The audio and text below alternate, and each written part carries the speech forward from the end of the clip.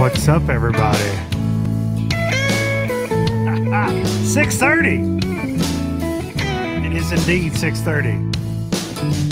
Damn these Biloxi blues, it happens every night.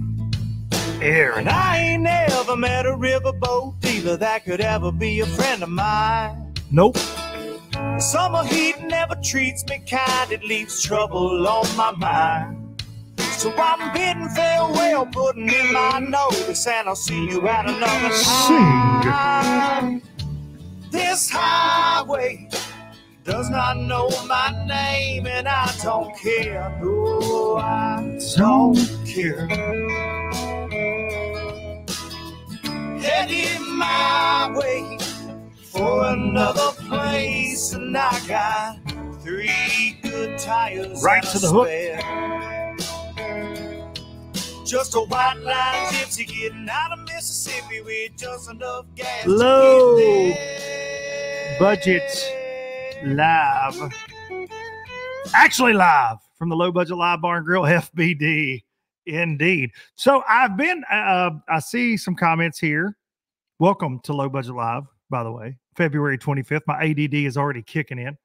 I'm seeing some comments about who you low-lifers think is going to be on the live tonight. And I will tell you, I'm going back through these, and it is not James Watson, but it was going to be. It was going to be. There's lots going on.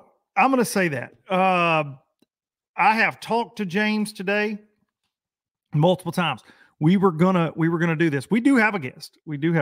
And the triple threat hung me out to dry. This is as close to a guest in studio as we're getting. Little macho man here.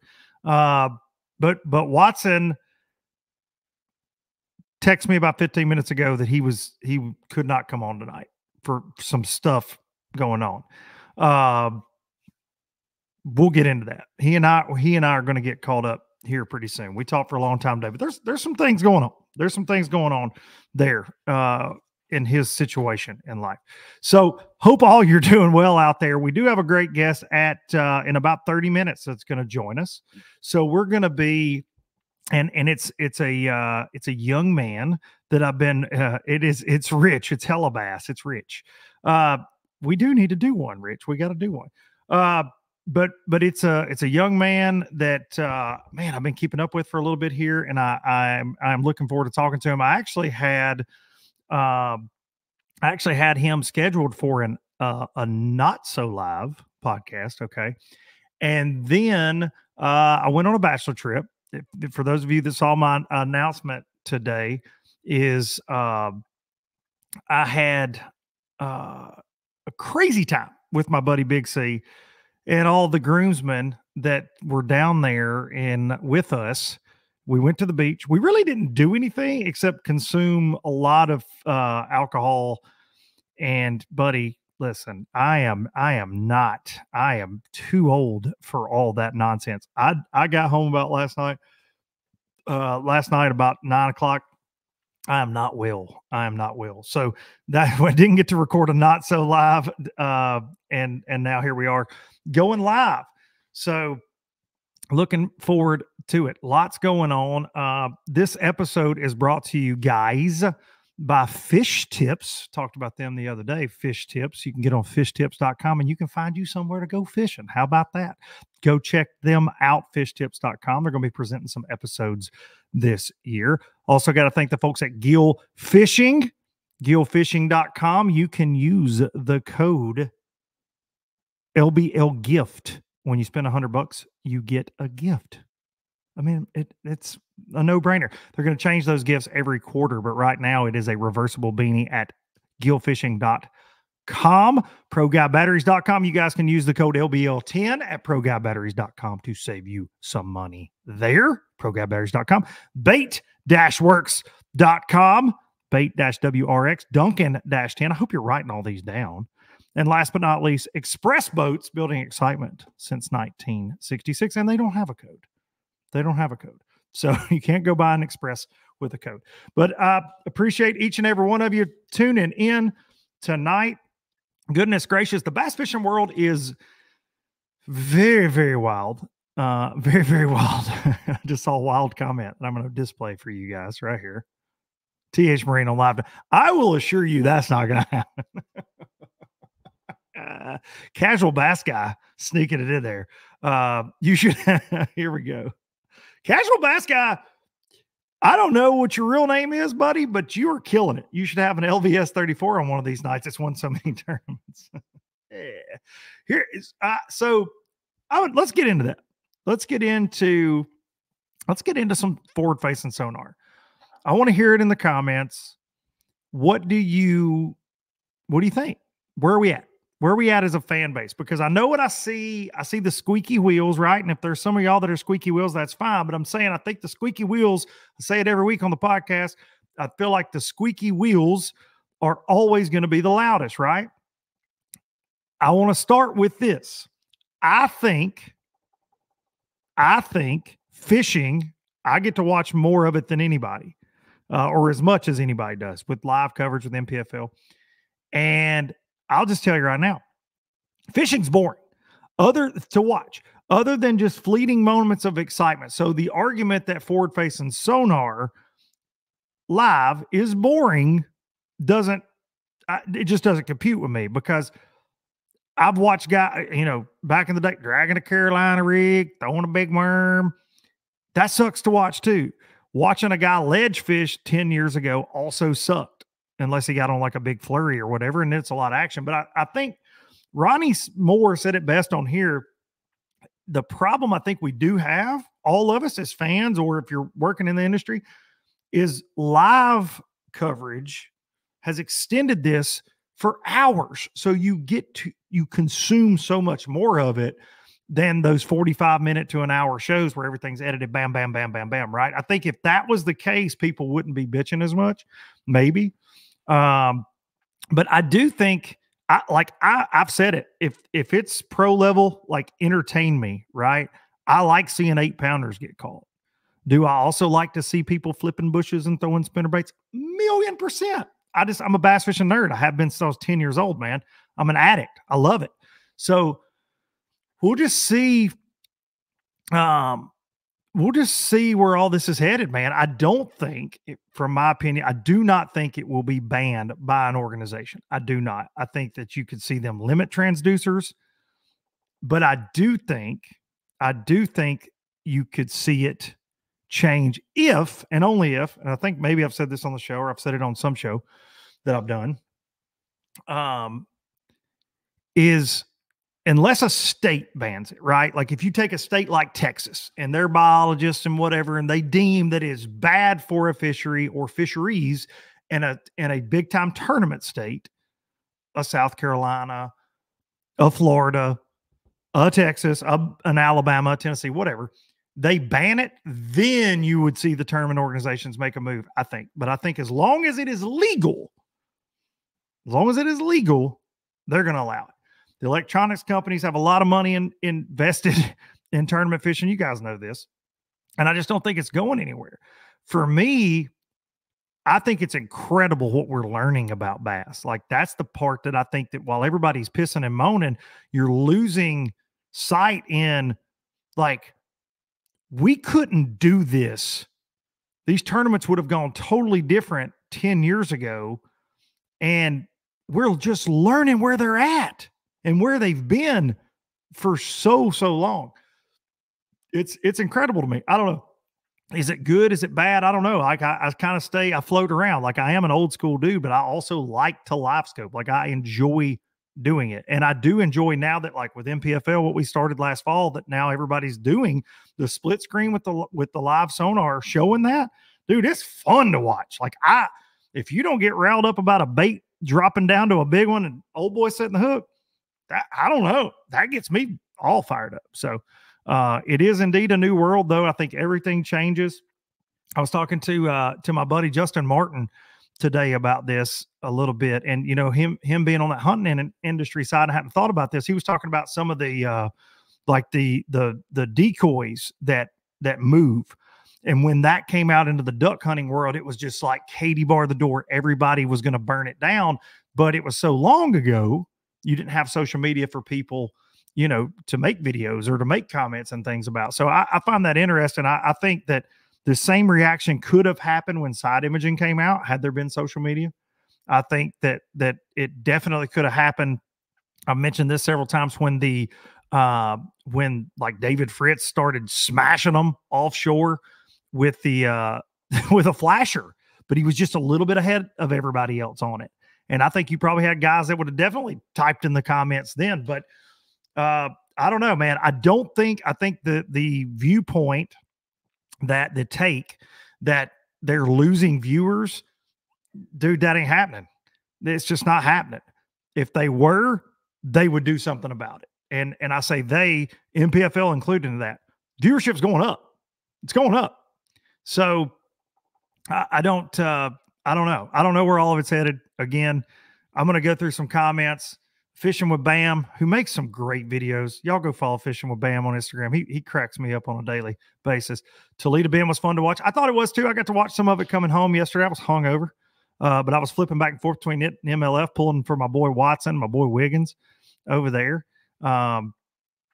So I saw there was a comment here, guys. Corey Williams.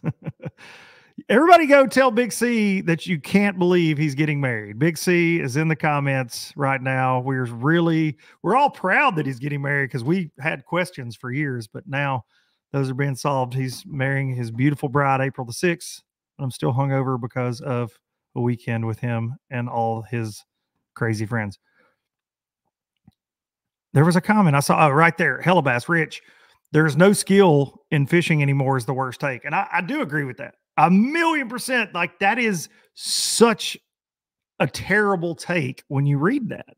Man, you are being beyond disrespectful to the people that, like, 100 of these guys out there on the elites, 150 or 120 in the MPFL, 80 in the BPT. They've all got it.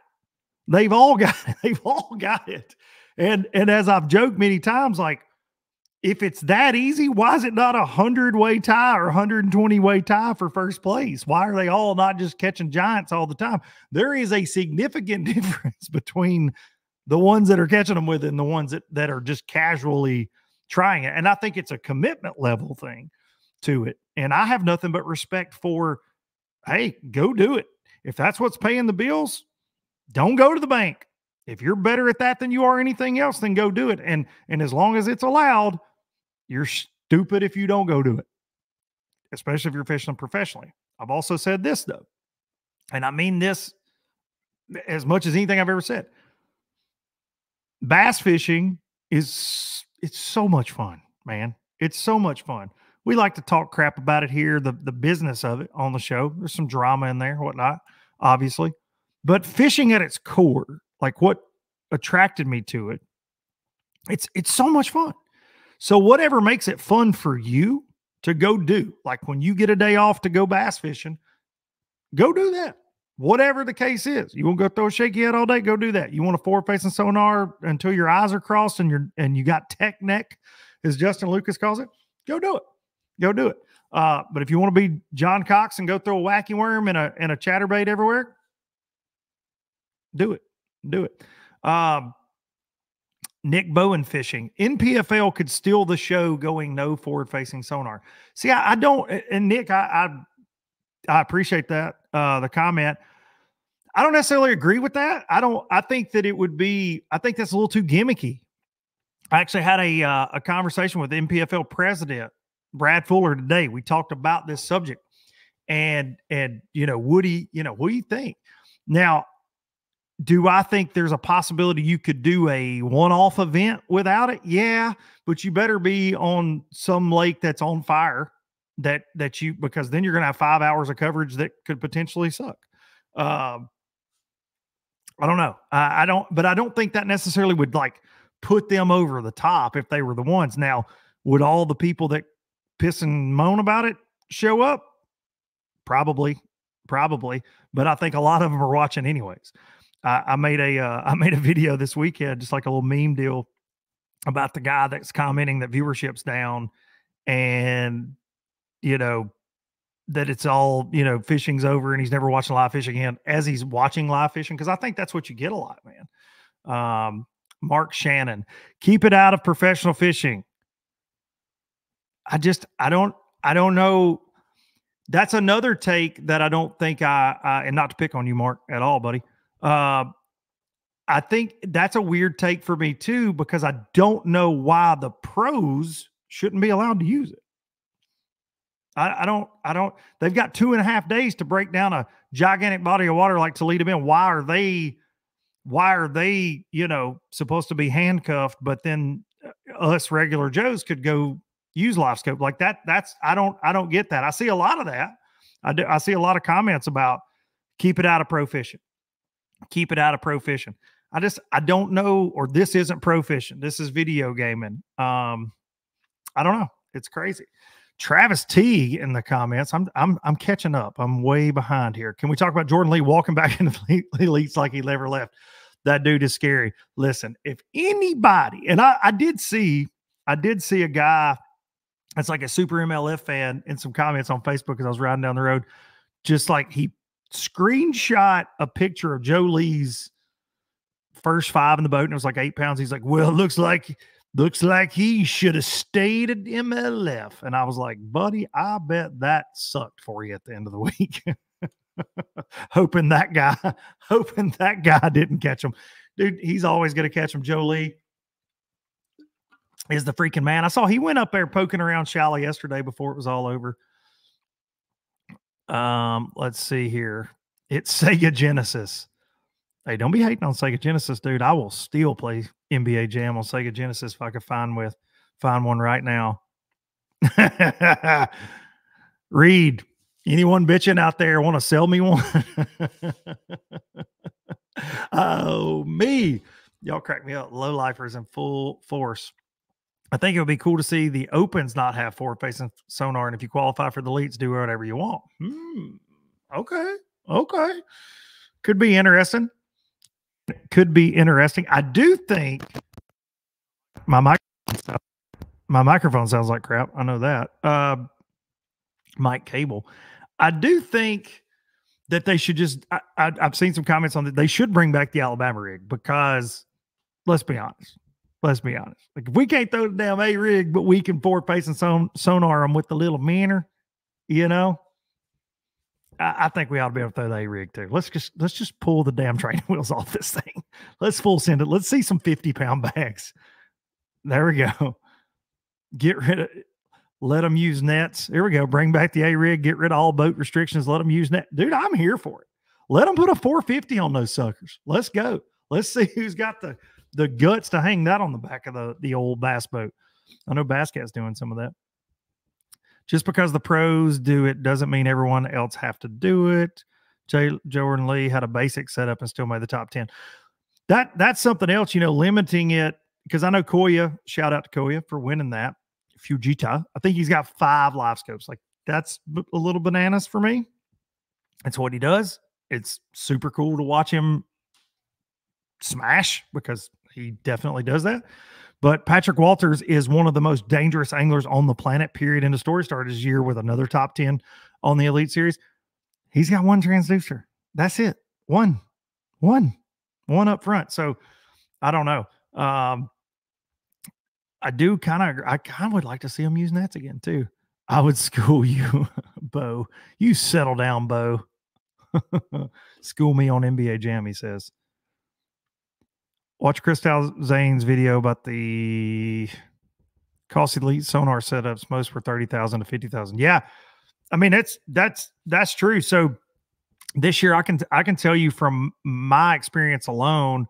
You know, I was sponsored by Garmin for very many years, and my deal with them changed a little bit this year. So I'm running a mix, and I know, poor me, but I got my electronics. Like I did get my product from them for many years.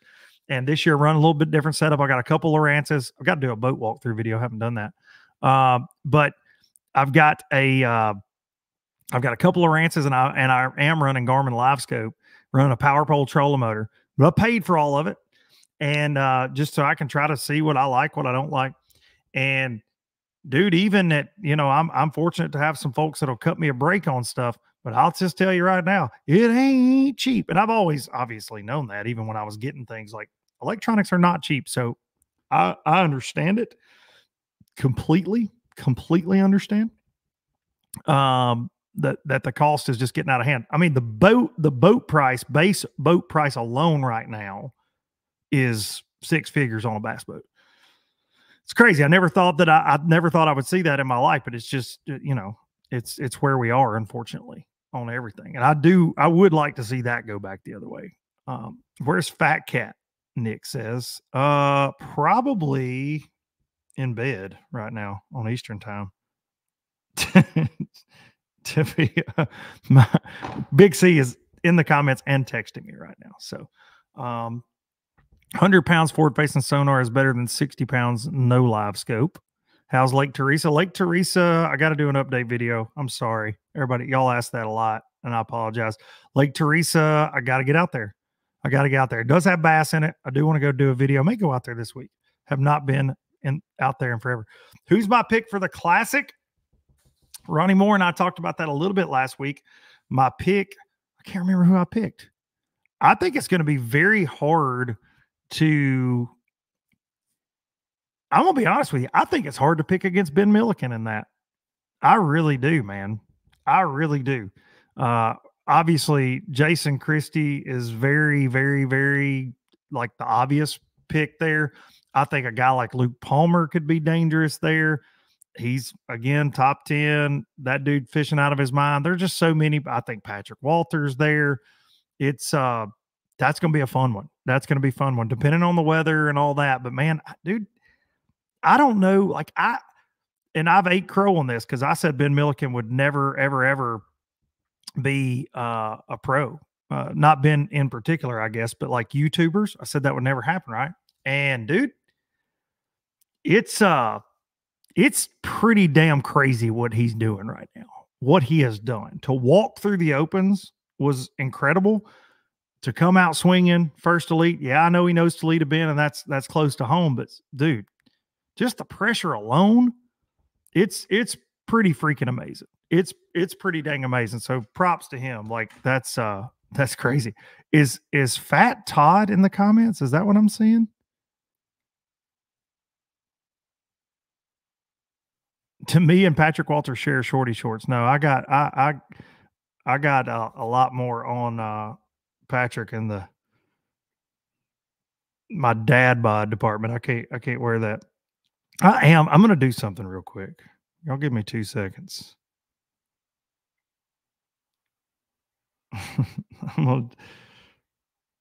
Let's see what happens here.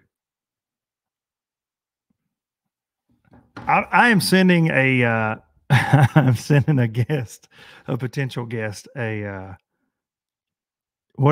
what is this, Michael? Who made me shut my mouth? No. Who made me shut my mouth? Michael Shears made you shut your mouth. I don't know what that means. Ban fishing poles, stick your head in the water.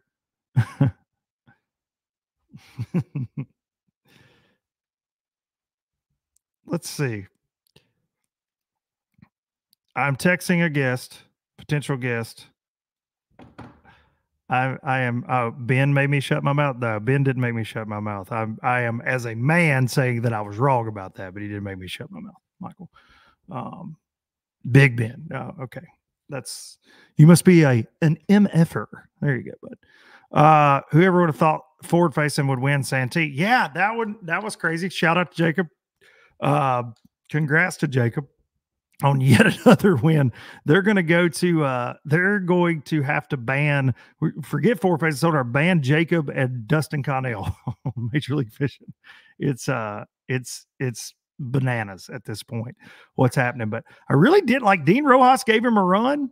My old buddy Jesse Wiggins was in the mix for a while too. So I thought that was a pretty cool old school tournament. I know Watson was catching him on a spinnerbait. One of the things that we were hoping that he was going to come on here and talk about today. You know, he's going through it right now. I'll just throw that out there. He's going through it out there. We do have a guest in 5 minutes. I did line up another one. I think it's around 7:30. So in 30 minutes, low lifers, Mike Oz is giving you crap. What's up, low lifers, fellow low lifers? Joe Brando. Shout out to Watson for the top 10, no doubt. And shout out to Watson for just like being James. Can we say that? Like in a world that is so PC at times, just shout out to him for just being himself and then getting it done, man. I was hoping to see him win. Like that's the friend in me, that's the fan in me. Like I can't I was disappointed for him. I was absolutely disappointed, but he had a great event, man, and he needed it. He definitely needed it. All right, we've got a guy waiting in the wings, and we may just go ahead, just jump to this young man. So I am absolutely a fan of this guy. All right. I have to open up by saying I don't know him that well. We've been messaging back and forth, and I think he's a perfect guest for everything going on right now, coming off of a little bit uncharacteristically tough tournament for him at Santee Cooper, but he's going to join us. We're going to bring him in right now, ladies and gentlemen. Drew Gill. Nothing like putting you right on the spot, buddy. How are you? Uh-oh. Hang on a second. Now can I hear you? Yeah, I got you in there now. You were muted.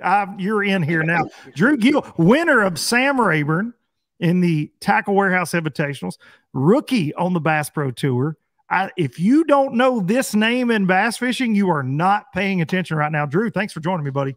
I appreciate you, Luke. And just wrapped up the first day of practice for my next tournament, man. It's been fishing or driving for the last month and a half for me. And 2 tournaments left before that's not the case. So it's full time, man. But I couldn't be loving it more than I am right now, for sure. I was going to say, now you're down at West Point, right? That's the latest. Yep, I'm down here at West Point, and it's a unique place. I don't want to offend the lake too much by calling it more than a unique place. There's not many lakes that set up like this one at this time of year that have as poor of weights as this fishery has.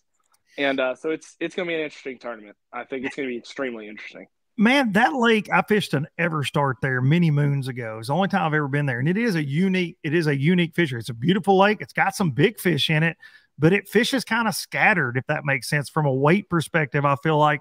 And it seems like it's, Eufaula's right up the road or down the road, one or the other. It's right there.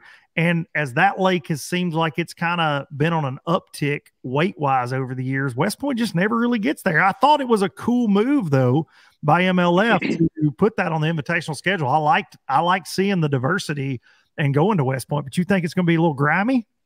It's going to be interesting. I mean, you look at the weights from the last couple of years here, this time of year, like you'll see the top end, there will be a 20 bag or two. And big bass is almost always over 7, but then you get 10 spots down and it's like 13 pounds. You get to the middle of the field and it's like 8.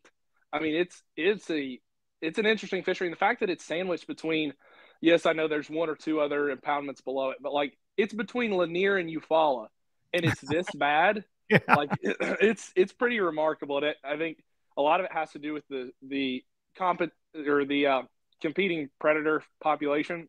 I mean, there's within 360 degrees of you on this lake at any given time, you can catch a striper. Like as fast as you can throw, crazy.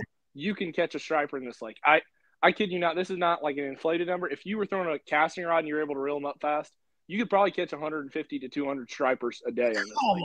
Like it's unbelievable. Do what? Like big ones. Like big. Dude, all sizes. There's whites, hybrids, and stripes. The biggest one I caught today was close to 20 pounds. But I caught a couple stripers today that may not have made 2 pounds. I mean, it's unbelievable. So let's talk about this then in this forward-facing sonar world. And you were as dialed as anyone. I saw a little bit about what you did with Panger on BTL. I saw some of your clips from Bass U. You are dialed. To say you are dialed is really an understatement. It's not fair to you, in my opinion, on that.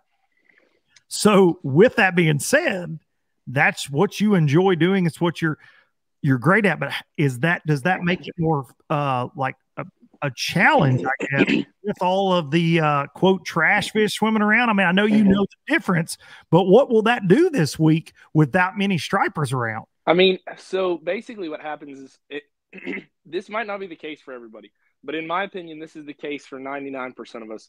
I'm lumping myself in this category too, which is whenever you have a large population of competing predatory fish like catfish or stripes that generally are about the same profile as a bass, and they all fall in the same size category as bass. So we're talking about that 2 to 6 pound range. And if you have those predatory fish in that size range and they set up as singles rather than groups, you pretty much got to throw away the whole idea of catching them suspended, which is what we're running into this week. I mean, I legit picked through probably 60 something of them this morning between white bass, crappie, stripes, hybrids, and caught one spotted bass that was 2.5 pounds, and that was it.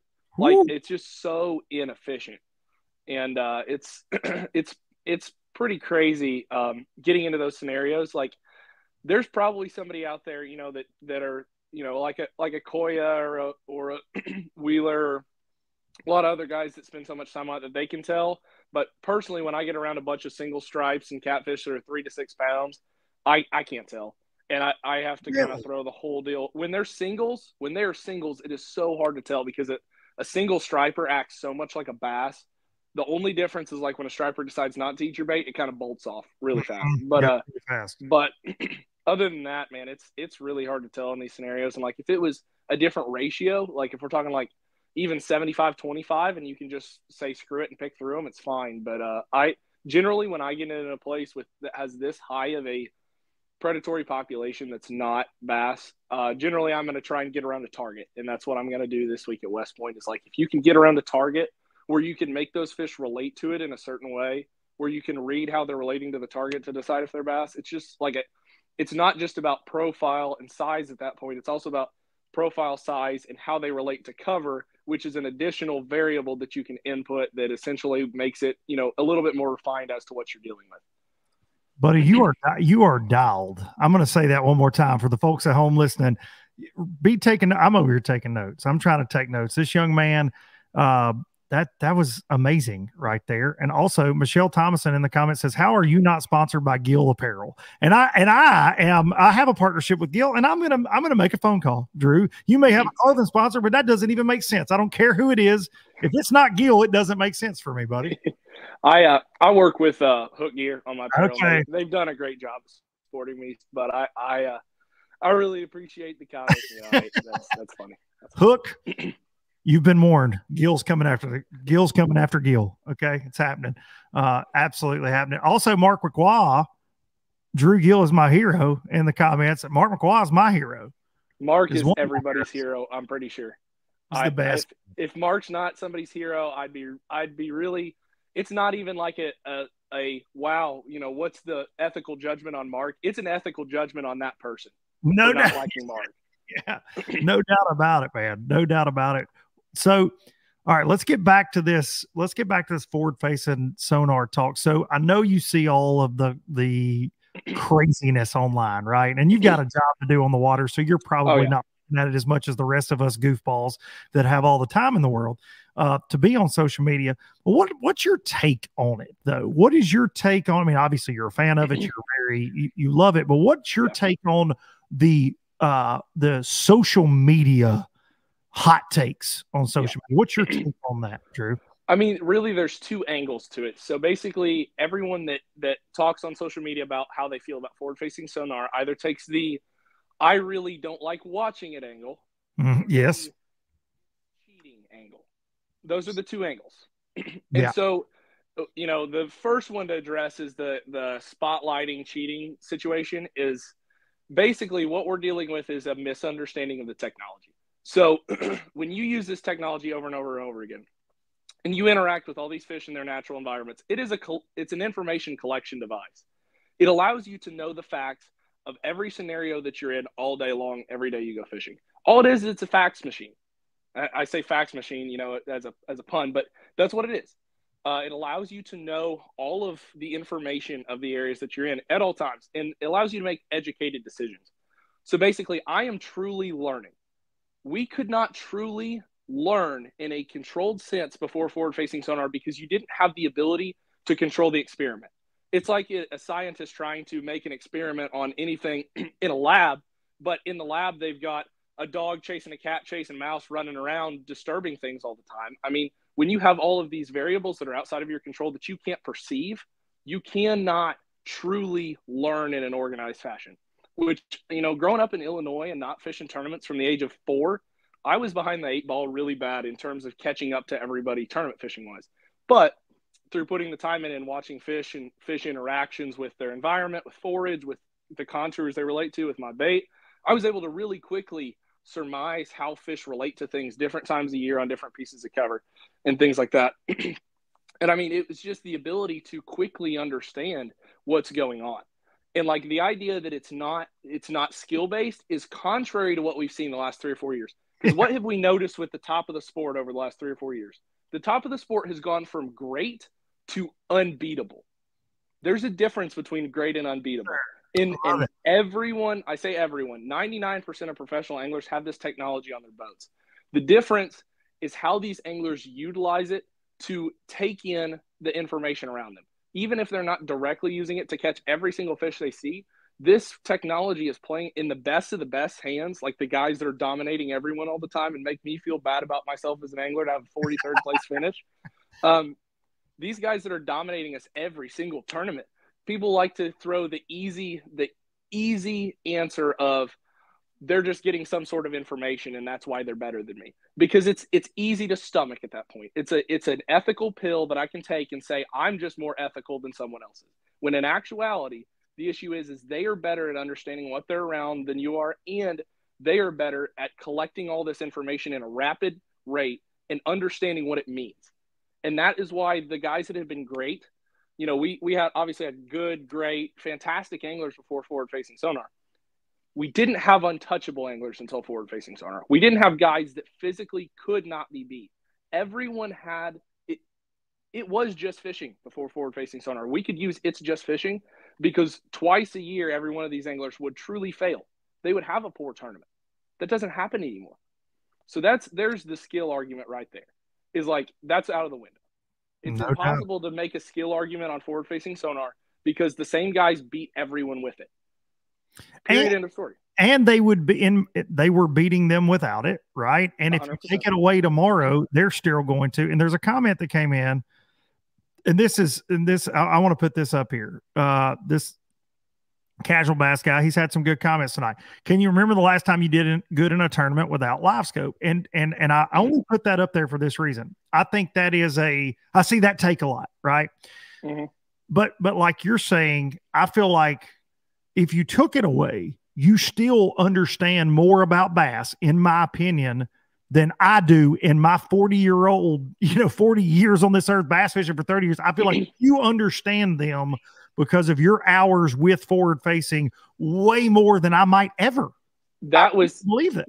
That is hitting the nail on the head perfectly, because here's the thing. You take forward facing sonar away. So many of these commenters say you take forward facing sonar away and a lot of your anglers that are doing decent will do better and your best will drop down. The opposite will happen. The ones that are doing decent will do worse. And the ones that are doing the best, their best is going to look better, because even without using the technology, they understand the behaviors because of using the technology.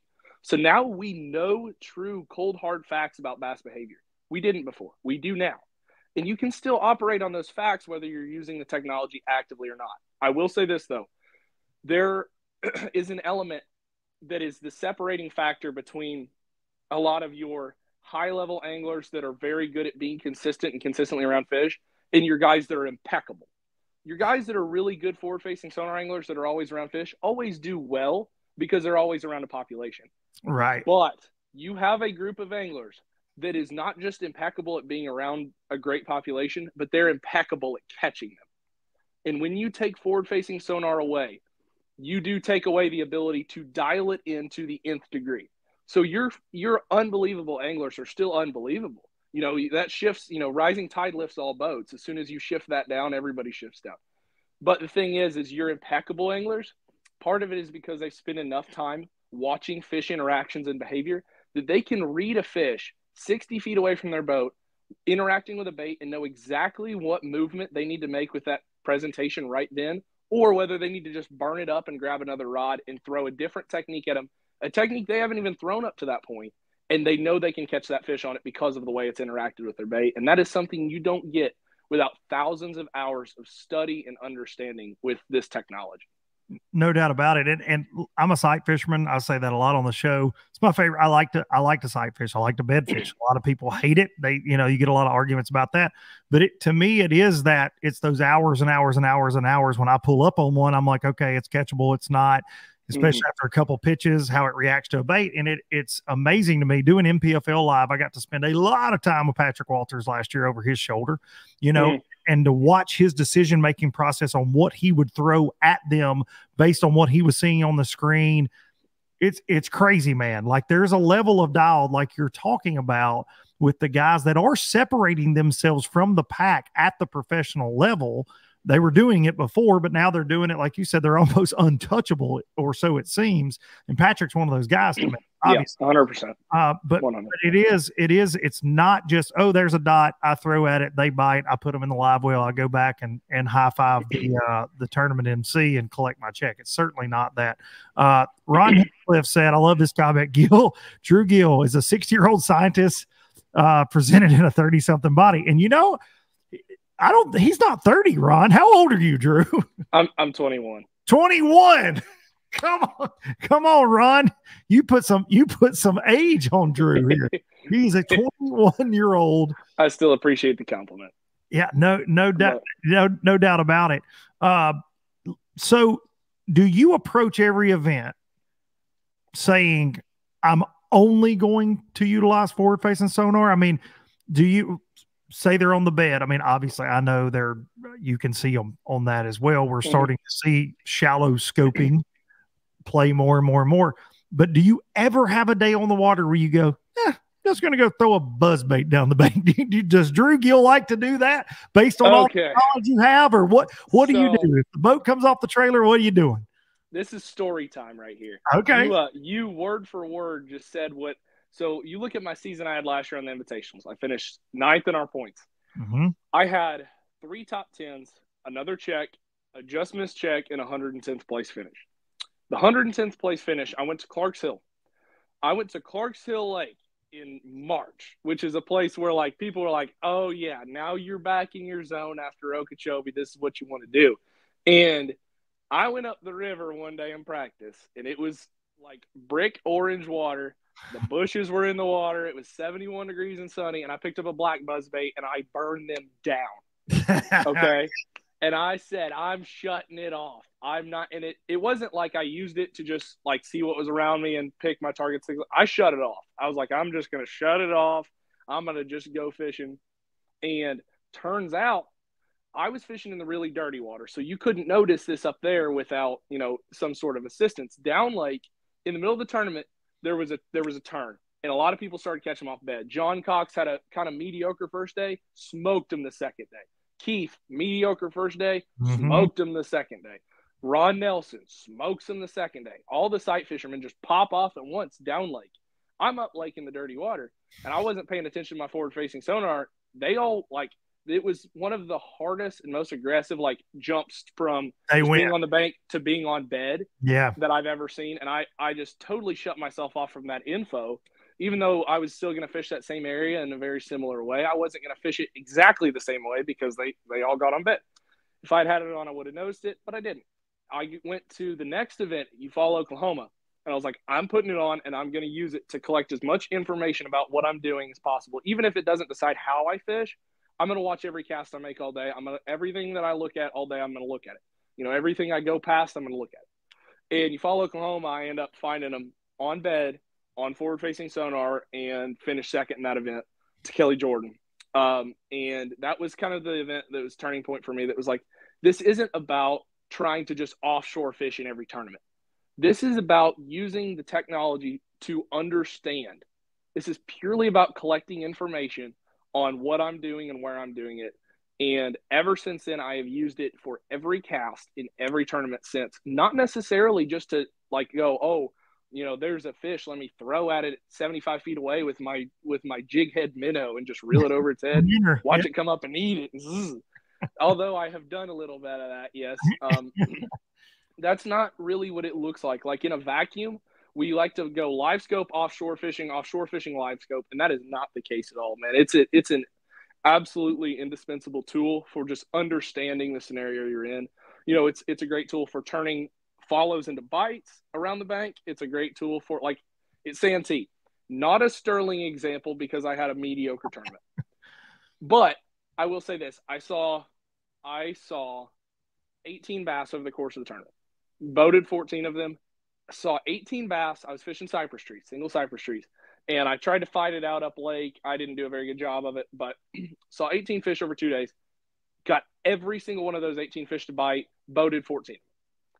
If I was not using it, I would not have gotten but probably a third of those fish to even eat my bait, because I was having to truly dissect where on the tree they wanted to position and pitch a bait at them that was right. And if I did that and I snuck up on them, didn't alert them of my boat presence, I was able to get every single one of those fish to bite if I wanted to get it to bite. And that's the difference between knowing and guessing. And we used to guess for a long time. I didn't obviously fish at this level on the guessing side of things ever, but I grew up fishing without forward facing sonar. And there were so many variables we just didn't have access to, and we couldn't make accurate adjustments. We had to make a lot of micro adjustments, and somewhere along the line we hit, but we didn't know why we hit. It's like Battleship. You start throwing out numbers, eventually you hit, but you don't know whether it's the front of the ship, the back of the ship. You don't know whether the ship is facing this way or this way. You just know you got a hit. You know that somewhere around there you did something right, but you don't know exactly what you did right. And so it's a lot longer process, and we can fish, let's say what took us 4 hours back in the day to dissect an area from start to finish with multiple different presentations at multiple different parts of the water column in one little part of the lake. Might have taken us 4 or 5 hours previously. Now it takes us 45 minutes. And so I'm fishing in, let's say, 1 day of practice. Let's say I'm fishing 5 times more efficiently than we used to. I am fishing 5 days of old school practice in 1 day. By the end of 3 days of practice, I'm fishing 15 days of old school practice in 3 days.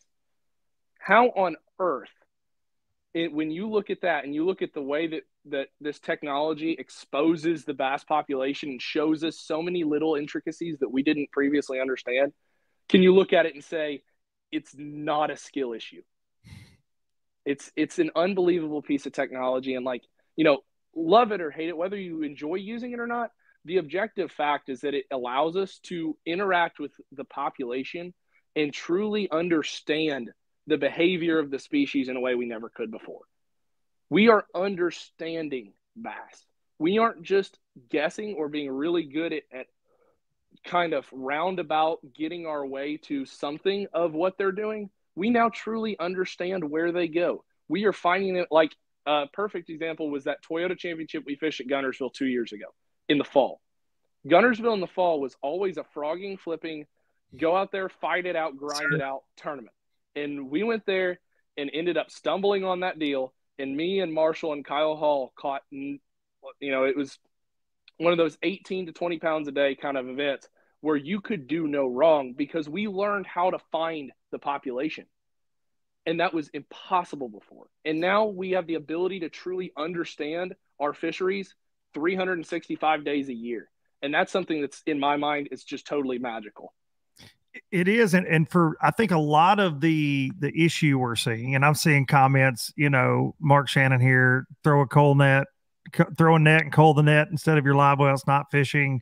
It is fishing. I can't agree with that kind of stuff. I think for me, and where a lot of this stuff I think stems from is we are guys like you and others that are very good at it. I talked about this from the Alabama Bass Trail a couple weeks ago. What you guys are disproving is every dang thing that we thought these fish did forever. And now we're like, wait a second, they never did this. Take Pickwick, for example. When we have an extreme amount of current, it has been known my entire life, they have to get behind something. They are going to go to the bank. They're going to get behind a rock pile. Well, buddy, I did the Alabama Bass Trail down there 2 weeks ago. The current was ripping. The water was high. And 3 out of the top 5 bags were caught in the middle of the river scoping those fish and the bait fish that we thought, oh, well, those little bait fish can't swim in that. They've got to go to the bank. Nope, they were all out in the middle of the river channel. We saw that happen with the Toyota that Hayden Marbett won a couple weeks ago at Gunnersville. Yep. It was flowing hard, dirty, and just the current was getting it, and he's out there in the river channel scoping them. I mean, and the thing is, like, you look at that and you're like, oh my goodness, they're just catching what we'll call cheater fish. No, we're understanding where the population that we didn't understand goes. And like, the problem is like, at what point do we pump the brakes mentally and say, we've learned enough, we know enough, I'm okay with only knowing half of the information. Like, that's when we hit the brakes and we say, okay, swing trainers in Major League Baseball, you cannot watch these videos in slow motion and break down this guy's swing at a minute level. He swings good enough. We don't want to have to put in the extra time and effort to break down this swing at an analytical level. We just want to go up there and we want to take hacks, because taking hacks is fun. I love taking hacks as much as anybody else. You go out there, you throw me 50-mile-an-hour fastballs and let me take batting practice for 2 hours, I'm having a blast. But guess what? Does that always make you better at understanding, how to hit at a major league level, how to read pitches out of somebody's hand at 95 miles an hour? No, it doesn't. It's fun. It's enjoyable. It's my favorite version of it as just a person. But in terms of truly getting better and understanding the way that you do things, if you just pump the brakes on progress and mental progress, the ability to learn and progress, essentially what you're saying is, this sport that we call a sport, really, we only want it to be competitive to an extent. There's an extent where we want it to be, like, I love fun fishing as much as the next guy. I fun fish all the time. I love catching bass. But there's a difference between fun fishing and competitive fishing. And ultimately, with competitive fishing, our goal is to be the best that we can be. Understand as much as we can understand and truly make the best the best. And without facts and understanding, the best can only reach such a level.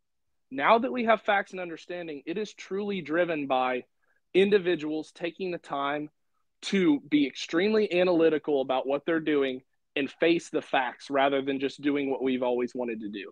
And like, regardless of how we want to fish, ultimately, if you just want to fish one way all the time and you just want to do your thing because it's your thing, what you're doing is you are essentially shutting yourself off and saying, I'm going to be less diverse than I have to be, or less understanding than I have to be. And I'm okay with not having all the facts if it allows me to do what I want to do.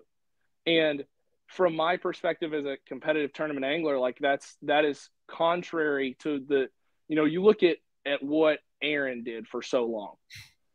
It was the definition of detail and diversity. He won tournaments or had insanely high finishes doing so many different things because Aaron took the time, even before the technology, to dial in the detail of what he was doing to the nth degree every single time. Every piece of information that he could collect that would make his game more refined, he did it. He was extreme. Like, everybody talks about how extremely detail oriented he was. And back then, we were admired Aaron for that. And now when individuals are extremely detail oriented and analytical and have the facts that allow them to do so, somehow it's cheating because they're that freaking good at reading that information. And Aaron was one of those guys ahead of his time, right? He was on side imaging before so many were. He was so great with 2D. And then, but just like you're saying, but refining the techniques to be able to catch those bass that he was seeing. And he could also beat you with a flipping stick, though, right? 100%. Have to. Yeah, same deal. That was Aaron all the way around, and that's such a great point, man. And I think the arguments that I don't like are, well, these young kids. I saw somebody say, man, everybody in the top 50 at the Bassmaster Elite Series was born in the 90s. We're also the same people that say we want to grow the sport. We're going to grow the sport. Let's grow the sport, but let's not let youth come into the sport, right? All at the same time, because for me, I've got a house full of boys here. And if my 16-year-old sees a 21-year-old Drew Gill out there smashing at the professional level, dude, that's going to be an inspiration for him. I know when I was 16 and coming up through this, if I would have seen a guy that was closer to my age doing it, that would have inspired me to work harder. And now we do see that through all the high school, through all the college. We have more youth coming into this sport. And the saddest part for me is the people that don't think that's a good thing. This sport will die. It will die without that. If people aren't buying boats, if they aren't buying tackle, if they aren't buying the electronics, if they're not showing up for tournaments, all of this goes away. And the average age of bass fishing fans and bass fishing tournament fans in particular, but bass fishermen, it's on up there, man. It is. Like, the demographic is on up there. And I'm part of it, being a 40-year-old self. You know, I'm an old man these days. But it dies without this youth movement. And man, I don't think it's a bad thing to see what's going on. Now, I do think it's amazing to me. We saw this at Toledo Bend this weekend. I saw this on social media. If guys did not make the cut, and some of these are friends of mine, they made a post that said, well, I tried to just go fishing, and you can't go fishing. And so they're feeding into that. And so they have a lot of followers and things. So people, that's just kind of fueling the fire. There was a question, Drew, that I wanted to get you right here. Eric says, does Drew think there's a limit to what technology should be allowed, or is all technology good no matter what? I think that's a great question, because there is a talk, you know, there's constant talk, I guess, about will they limit it? Will tournament trails limit how many transducers you can have? First, before you answer this, how many transducers do you use? Got one. See, there you go. I said that the first of the show, guys. But the thing is, like, that is a question that I did with Pangrak too. When I look at that question, you know, in my opinion, I'm a one transducer guy. I like the ability, in my opinion, this is just a total side tangent that I could go off of for 15 minutes if I wanted to. I'm not going to. Modern mapping has changed fishing more than live scope over the last 10 years. You want to argue that fact? You want to get in the nitty gritty? It's not arguable. You take away modern mapping, it affects professional fishing more than forward-facing sonar. Modern mapping and the ability to use 2D sonar and understanding the geography and topography of fishery is the most important factor for finding fish. So me, most of the time, you know, I know guys are finding lots in specific scenarios like what we saw at Toledo with multiple live scope transducers and things like that. But in my opinion, you're finding fish, 90% of tournaments, you're finding fish using your topography, geography, skills of reading fisheries and understanding where they go at certain times of the year. I'm using forward-facing sonar to dial in exactly what and where I'm fishing in those specific areas. I'm not fishing an area because of what's there. I'm fishing an area because of how it sets up, and I'm fishing what's there because of the area.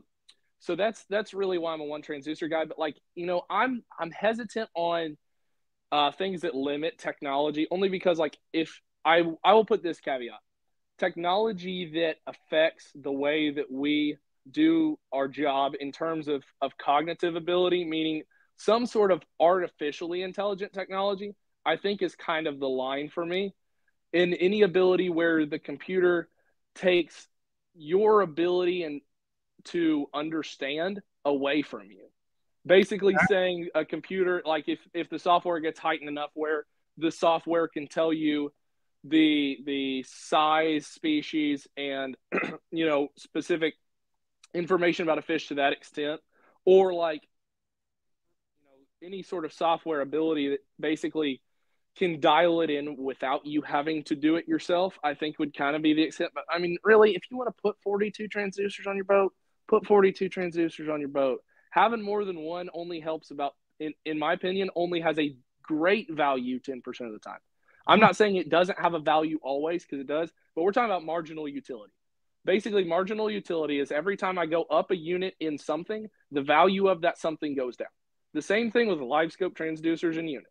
The more units I have and the more transducers I step up, the less useful each one is individually, because I'm physically not able as a human being to compute that level of information at one time. But like, this is rounding back around what you were saying about the kids and the youth. This is something that really, for me personally, matters a lot, because I see the one thing that gets me a lot of times, and it was something that was very early on in this conversation, was people talking about forward-facing sonar, omitting kids from getting into the sport because of an expense. As a college angler, as a Toyota angler, as an Invitationals angler, as a Bass Pro Tour angler, I have seen this play out lots and lots of times. You know how fast I burn through $2,500 fishing at a high level, traveling the country? Pretty quick. At an unbelievable rate. You know how long one single $2,500 investment for forward-facing sonar will last you? As long as you're willing to take care of it. And you know, as a high schooler, I bought my first bass boat. It was an '01 Comanche when I was a junior in high school. I worked at the grocery store, and I mowed yards to pay for my boat. That was the same boat that everyone saw me fishing out of for most of the invitations. I remember the boat. Yep. Yeah, man. And I fished out of that boat for a long time. You know, the coating of the boat, the gel coat, totally beat off by the sun, whatever. And I was able to take the time and the effort and really focus my efforts on paying for that boat and making sure I was equipped in the proper way and paid for the forward-facing sonar, because I knew as a high school angler that I started watching early on, watching these high schoolers practice with guides and go to these fisheries for a week because their dad could take off work for a week to go pre-practice for a tournament with no payout. But regardless, they're going and spending, you know, I started thinking about it, I was like, they're probably spending, you know, $4,000 to $6,000 per event on pre-practicing and guides. And you look at $4,000 to $6,000 per event. Let's say you fish 8 tournaments in a season. Being unorganically good through those means would cost me $48,000 to $64,000. $2,500 investment, and using it every time I got the opportunity to go, whether it was through a high school tournament or just fun fishing within an hour of my house, I was able to refine my ability to understand fish behavior with a $2,500 investment on top of what I was already spending to fish, in a way that nobody that spent $60,000 a year on pre-practicing and guides without forward-facing sonar could understand it. Because at the end of that, what do they have? A good tournament. At the end of that, you know what I have?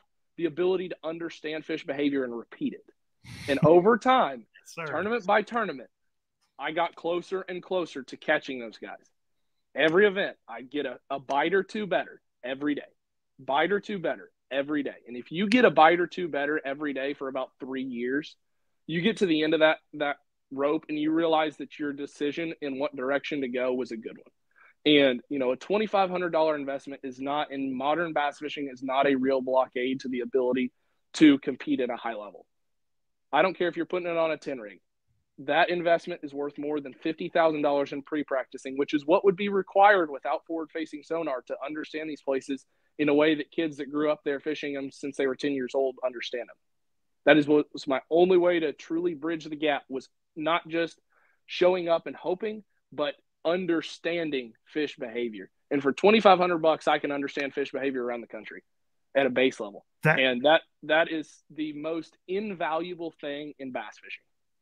That is that talking about the high school tournaments and the guides and all that, and that's how you combated that, instead of saying, because I hear this a lot from high school anglers that I know, well, so-and-so gets a guide and I'll never compete. I love that mentality. I love the way you broke that down, man. There's so many positive comments in here for Drew Gill. Absolutely amazing, Drew. You're going to be around this deal for a while. I do want to ask you this, because I've seen this a lot. Somebody, and I don't think this was someone being rude at all. Patrick's a good fella. He's always in the comments, but is Drew confident enough? And I think I can answer that. This young man, I'm going to be redundant here, is very dialed, but is Drew confident enough to compete on the Bass Pro Tour if forward-facing sonar wasn't allowed? So if they take it away tomorrow, are you just going to go home? I think that's what everybody thinks every person that's great with forward-facing sonar would do. But what would you do if you get the call tomorrow? Hey, Drew, we're no longer going to allow this ever again. What happens then? I mean, ultimately, so with the knowledge base that you collect using forward-facing sonar, ultimately, I'm confident that regardless of using the forward-facing sonar in a tournament actively or not, I can be on the upper end of the spectrum in high-level bass fishing. That's something I'm absolutely confident in. Understanding fish behavior is understanding fish behavior. However, I will say, without the ability to know the facts at all times, that is what makes unbeatable be unbeatable. And that is what is making the talent level of our greatest anglers look so dang beautiful on paper is because of how freaking good they are at reading what's going on around them. So yeah, absolutely. You know, you take it away, I feel confident enough in my understanding of fish behavior that I can compete at whatever level that you put me at. But man, using forward-facing sonar is what is driving our understanding of bass fishing to the next echelon. And I'm going to be honest, we're doing some crazy things on a lot of fisheries that, like, you look at what happened on Santee this week. Who would have thought there was a population at Santee that lived the way it did? Justin Lucas, he swung the bat 6 times in the knockout round, caught 42 pounds worth of fish that weren't getting caught prior. Period. End of story. And incredible, unbelievable stuff. And, like, I mean, who doesn't love watching giant fish get caught? And who doesn't love watching more giant fish get caught now than ever? I mean, you watch that Toledo Bend event, if you can sit there watching Koya and Rob G and Patrick Walters and Schlapper just absolutely rail on 5 to 7 pounders with a straight face, you don't love bass fishing the way I love bass fishing. There's a lot of people that don't like it. There were a lot of comments that they would rather see 11 pounds get caught on the bank than 8 pounders get caught offshore. But I never know. I never know what to think about those. I like seeing big ones get caught. I've said that about the forward-facing sonar and the you know, the St. Lawrence River events and things like that. And I've smallmouth fished up there so much that there are so many more bass over 5 pounds that get caught now because of it. I think the coverage is amazing. People always gripe and complain they don't like it, but just kind of where we're at, man. This is. Someone says, do you like pickled quail eggs? Because Milliken had those on camera yesterday. I don't know that I've ever had pickled quail eggs, so I can't confirm or deny. That doesn't sound good. That sounds kind of icky. Sounds cool. Yeah, but it's not, doesn't sound like my cup of tea. I will say though, as you know, in terms of the viewership aspect of people wanting to watch it, I think as professional anglers, you know, obviously with bass and Major League Fishing, you know, they've started to try their best to integrate forward-facing sonar and the imagery into the live, and you guys have as well with the NPFL. And that's something that I feel like is needs to become standardized, and guys have to be open enough to talk about what they're doing. You know, that's always a goal of mine on live, is to, you know, that was something that I took from the first days I had on live was, you know, the first phone call that I had before going on live was from Marty Stone. Marty telling me that I needed to be as educational as possible, and if I could be entertaining, by all means do it. And, you know, I try my best to be as educational, informational as possible, because people are watching for those two reasons.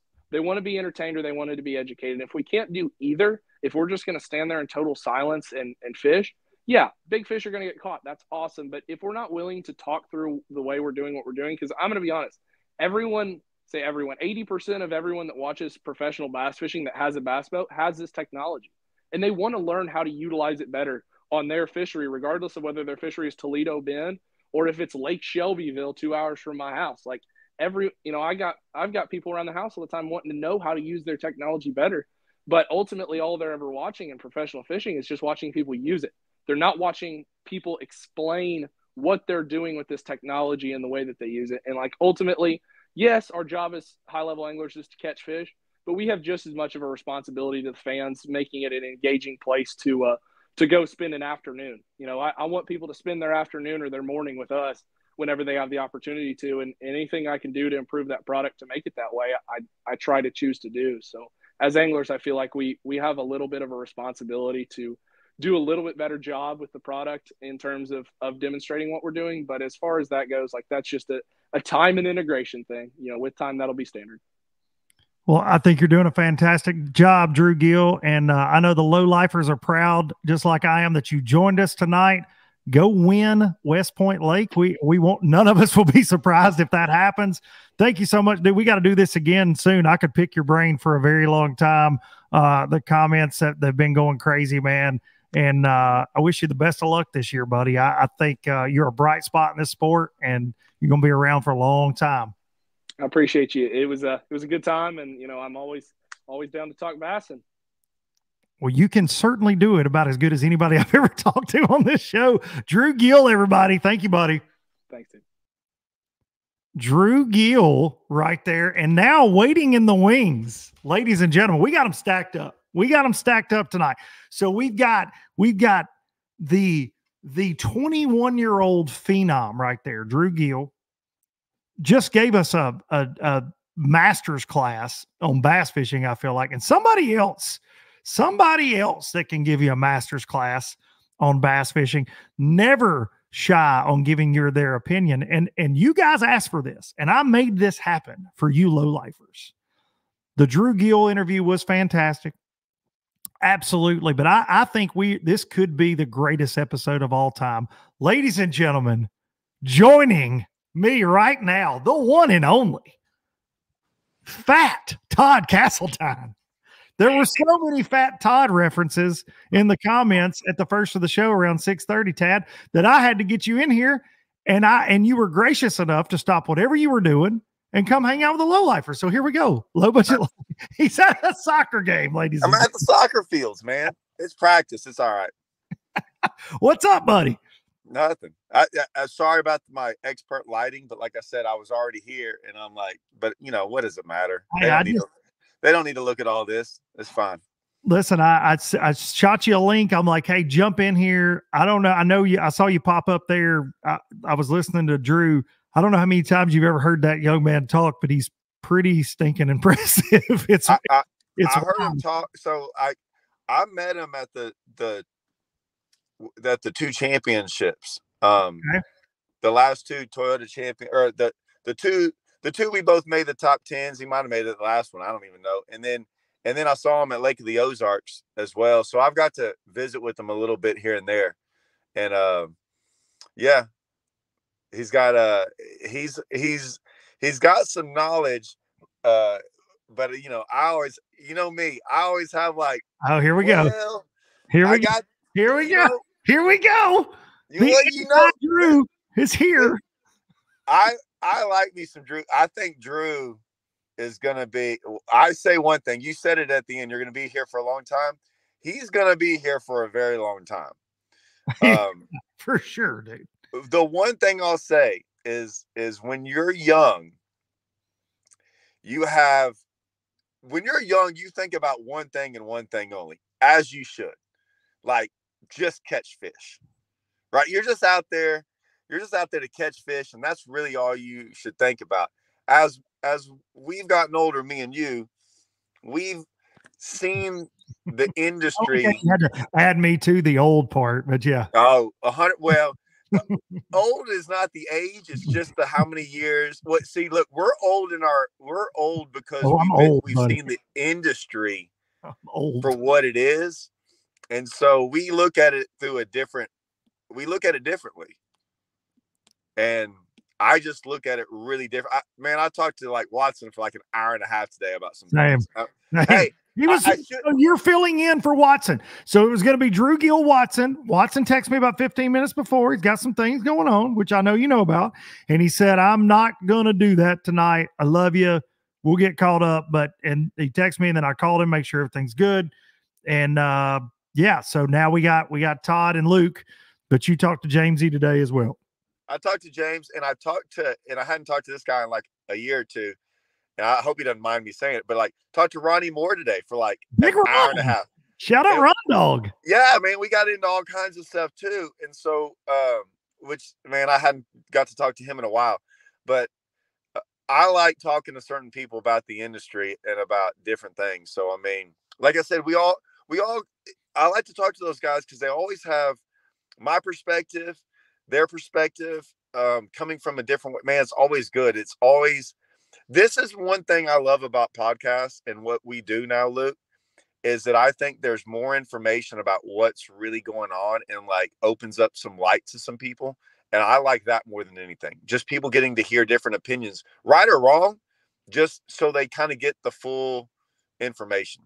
No, I think it's great. And you and I have definitely, we're not afraid to tell people what we feel is going on.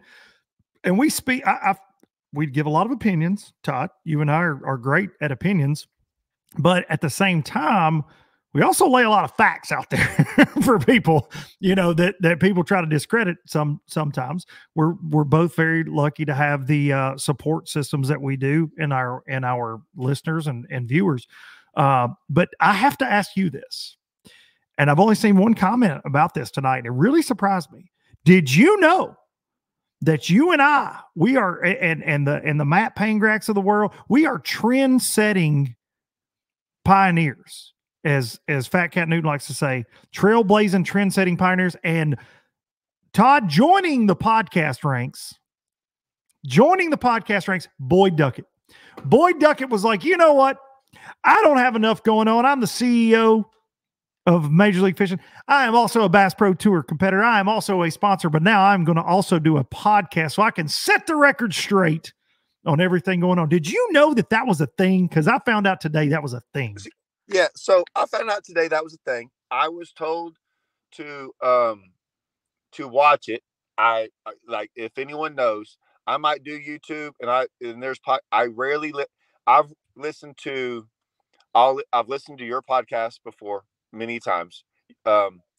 You're basically the only one. I listened to the podcast with I got told by I did some live deal one day, and everyone said, Todd, go watch the one with the polygrapher from MLF. Yeah. That I loved it. I loved that episode. I was very intrigued by it because I knew nothing surprised me. There was a couple things that I didn't know, but when someone said, hey, I'm like, oh, is it going to be, they're like, man, everything you probably know, Todd, nothing will surprise you. And he was right. Yeah. What I'll say is this. This is the part I really want people to understand. And I think maybe we do set trends because of this, Luke.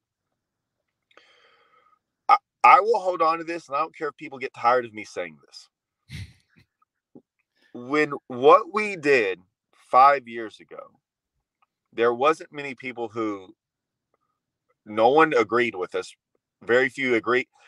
Maybe they agreed or didn't agree, but very few people thought the way we did. We stood on our guns when we did it. If that's a saying, stand on our. You'd buy your guns, I think is the saying. Whatever, close enough. I'm not the smartest cat. So you're no Drew Gill. I'll tell you that. Yeah, I'm no Drew Gill. Neither right? One of us are Drew Gill. But here's the deal: we did all that. We said a lot of things, and now I'm gonna get to the point. We said a lot of things.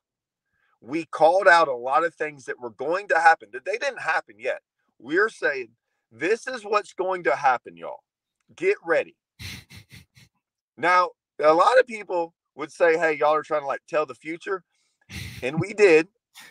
And it happened. No crystal ball needed, but we did. No one ever comes to us and goes, dude, y'all called it. Y'all didn't just get close. Y'all hit everything on the nail. And y'all said it before it happened. Y'all got called out for it.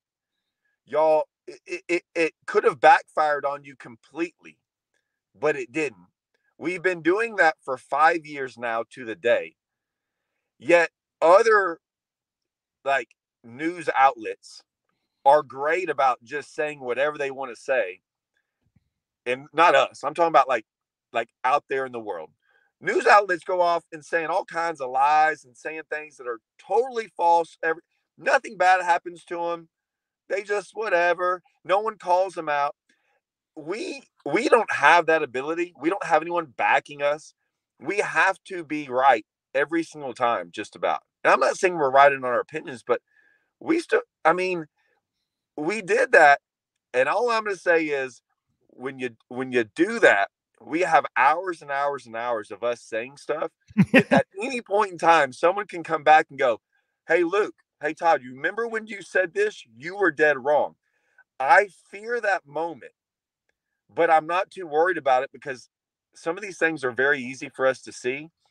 So if you go out there and get you a podcast, buddy, and you're going to go say some things, by golly, get ready, because everything you say will be recorded and it will be used against you, because I have no problem saying what I say, because I think I think we've been right every step of the way. So get ready, because it can backfire on you.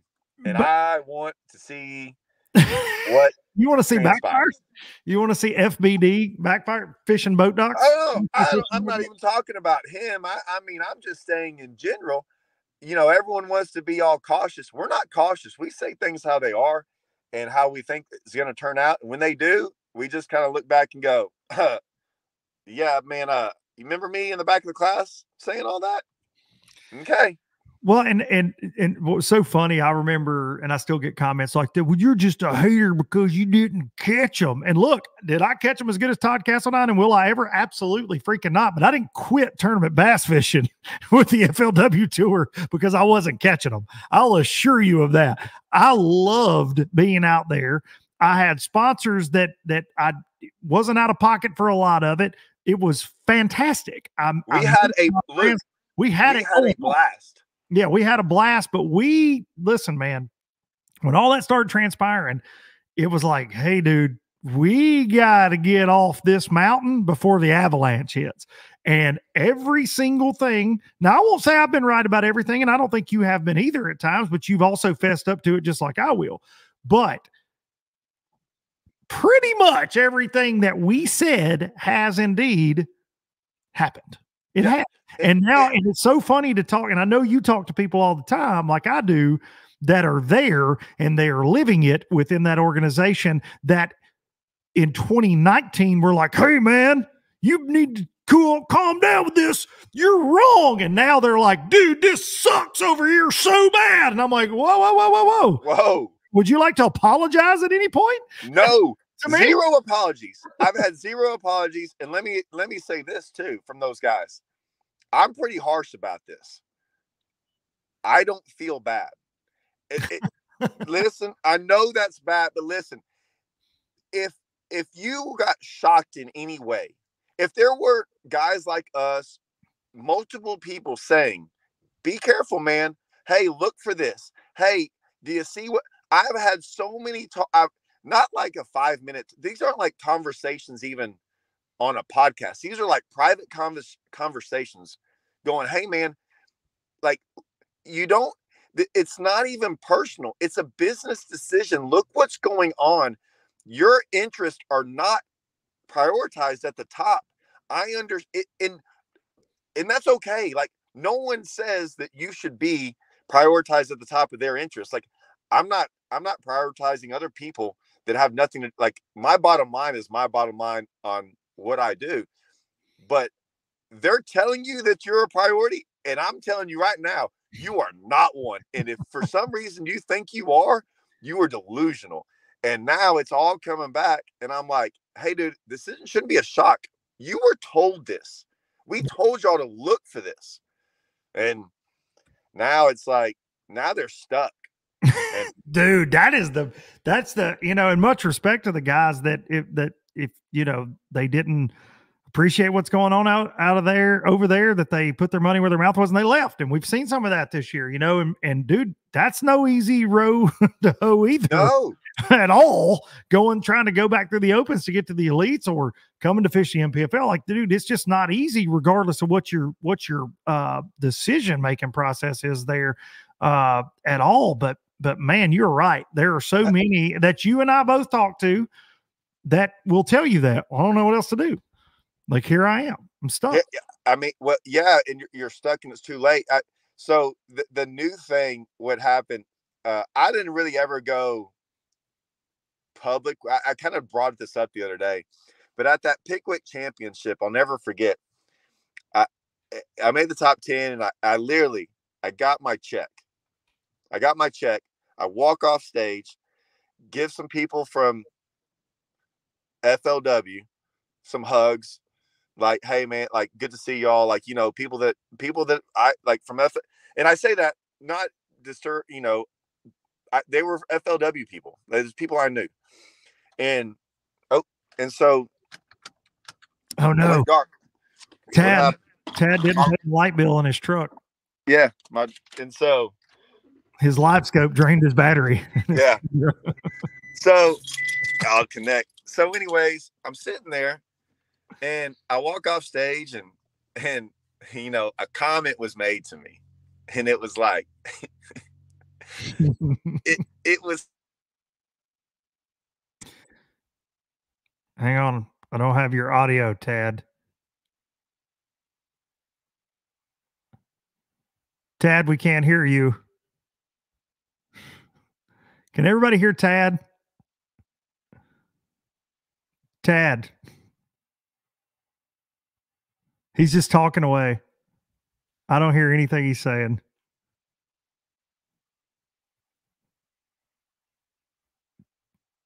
We can't hear you. No Tad. They're saying no Tad. Yeah, can you hear me? Yeah, we got you now. We got you back. Okay. Tad, So I think everybody's no audio. Tad. I love it. All right, he's back. Well, it connected to my truck, I think, when I started it to turn my lights. Boyd is hacking LBL coming in hot. Somebody said Boyd is hacking LBL. Listen, if he was going to do that, he would have done that a long time ago.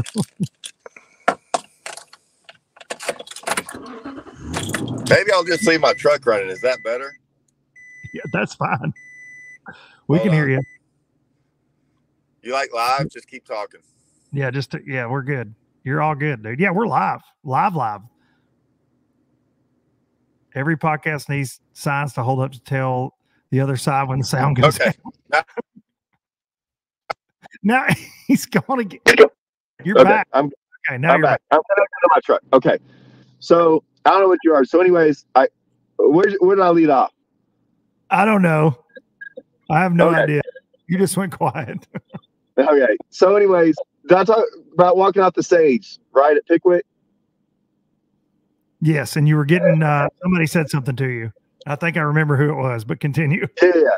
So it was like, hey, I hope to see your credit card come through on Monday for the FLW tour, or for whatever it was going to be the next year. And I was going, and it just hit me wrong, right?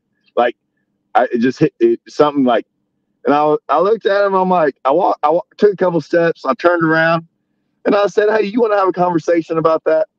And oh yeah.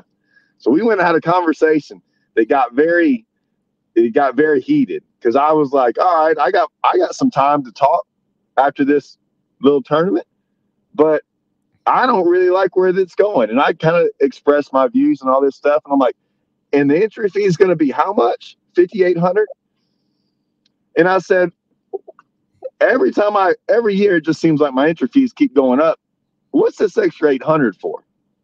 And I didn't know, but man, it couldn't have come at the worst time. He said, well, that's to put a camera in your boat. I said, oh, really? He said, yeah, we're going to have extra coverage, extra this, extra that, all this stuff. $800 a tournament extra for a camera. And I said, you mean like that camera I got today? And they said, well, I said, well, I was in the top 5 in the tournament. And y'all said, or top 6. Y'all said y'all were going to have 6 cameras in our boats pretty much all day long unless someone started catching them, like somewhere else. And I was like, but at 9:30, y'all took that camera away from my boat at 9:30 and left. And I know another guy who was not in the top 6 who got a camera put on their boat. And I was expecting them to come in with a giant bag. They caught 1 fish, but they had a camera in their boat for the rest of the day. So I'm supposed to pay $800 for that camera that I didn't even receive today. And I got to pay it for every tournament. So let me tell you something. I got a camera in my boat. Y'all made me pay for it back when I first started the tour. Loved it. Greatest decision y'all ever made me do. I had to go buy a camera.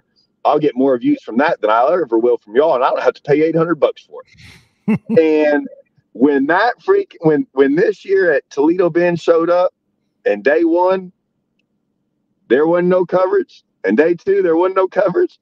Once again, I thought back, going, yeah, that's why I didn't fish the next year, to pay $800 for a camera that I would never see. And you're going to don't feed me that BS, man. Like, I'll call you out on it. And I did. And apparently it got pretty, but I once again, I think I was pretty right about that. They now don't have coverage for day 1 and 2.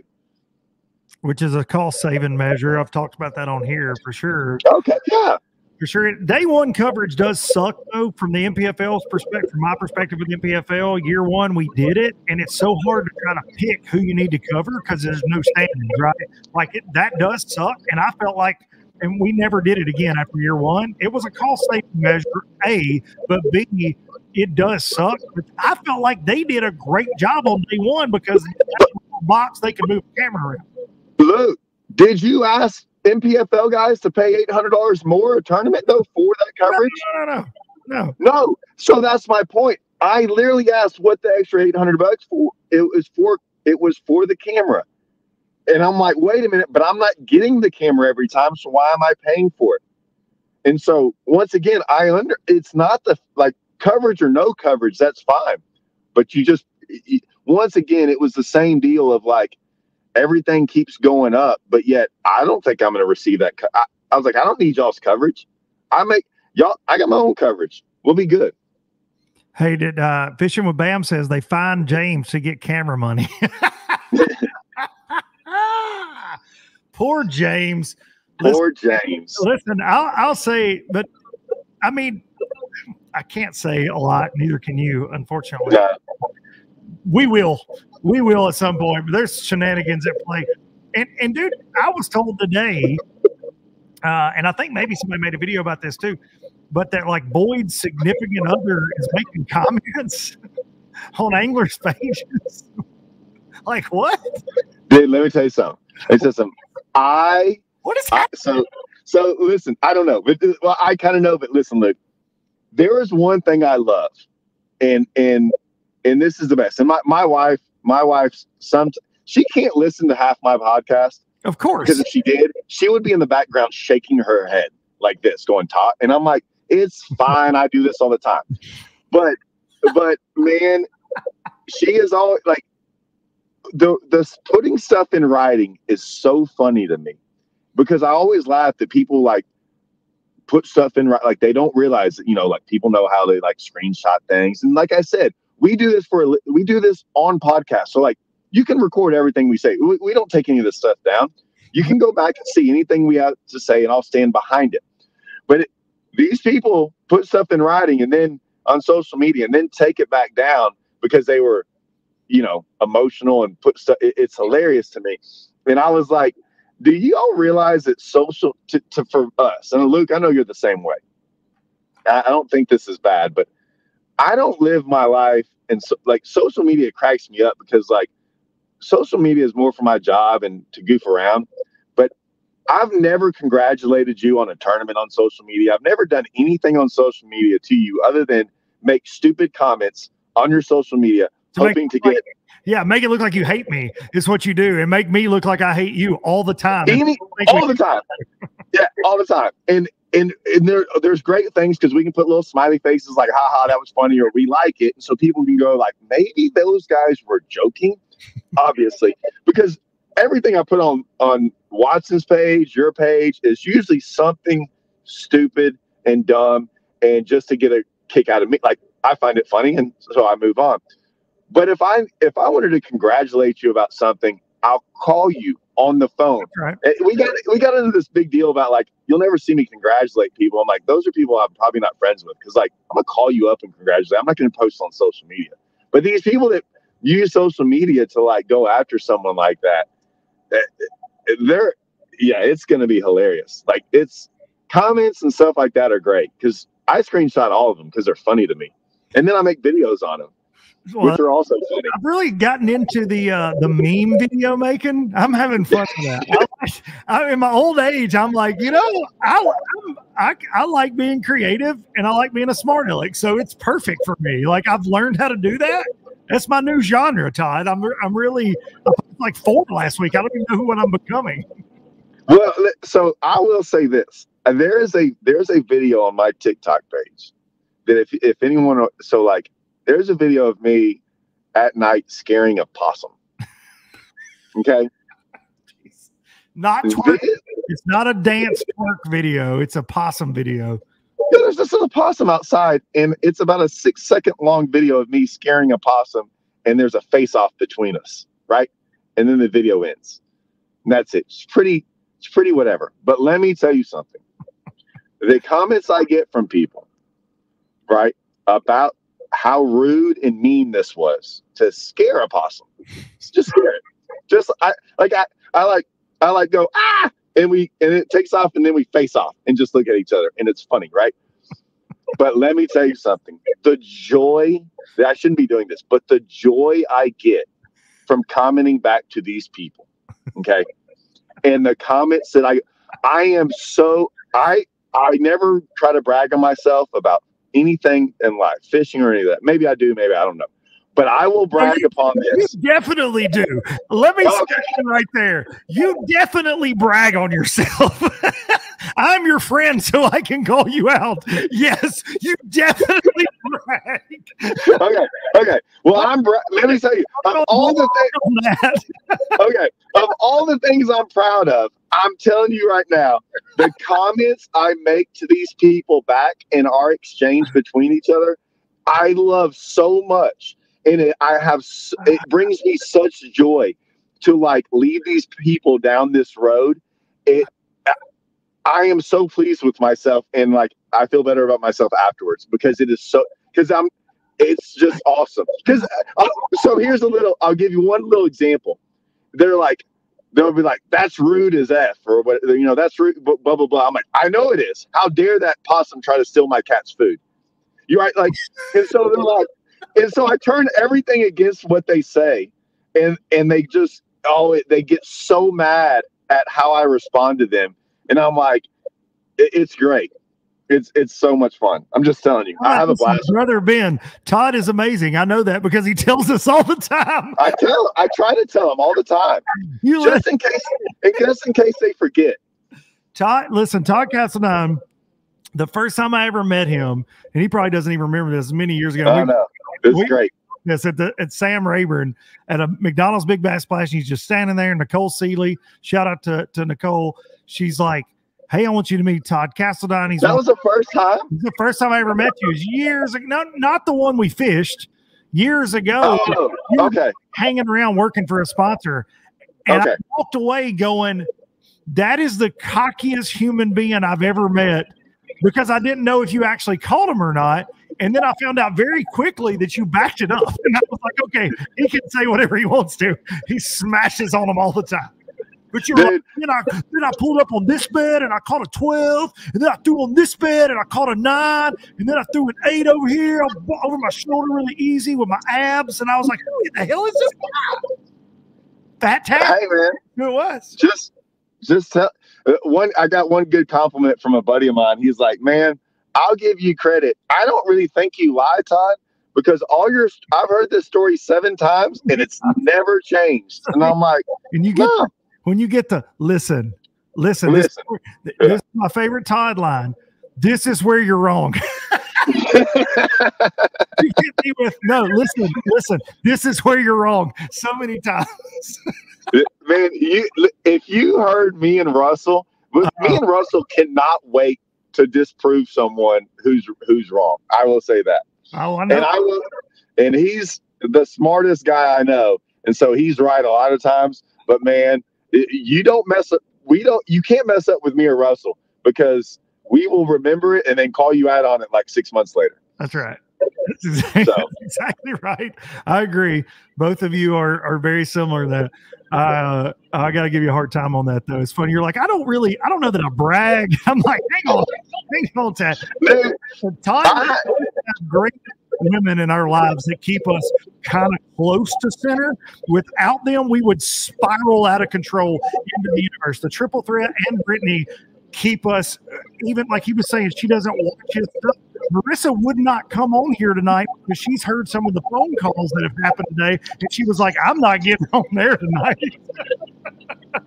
She's like, I know where this is headed. Oh, we can talk about anything. It doesn't matter to me. I got all kinds of good stuff. Let me ask you this. What is your take? And I know you've done videos on this, but for some of the low lifers that might not watch the Todd videos, and I think most of them do, judging by the comments.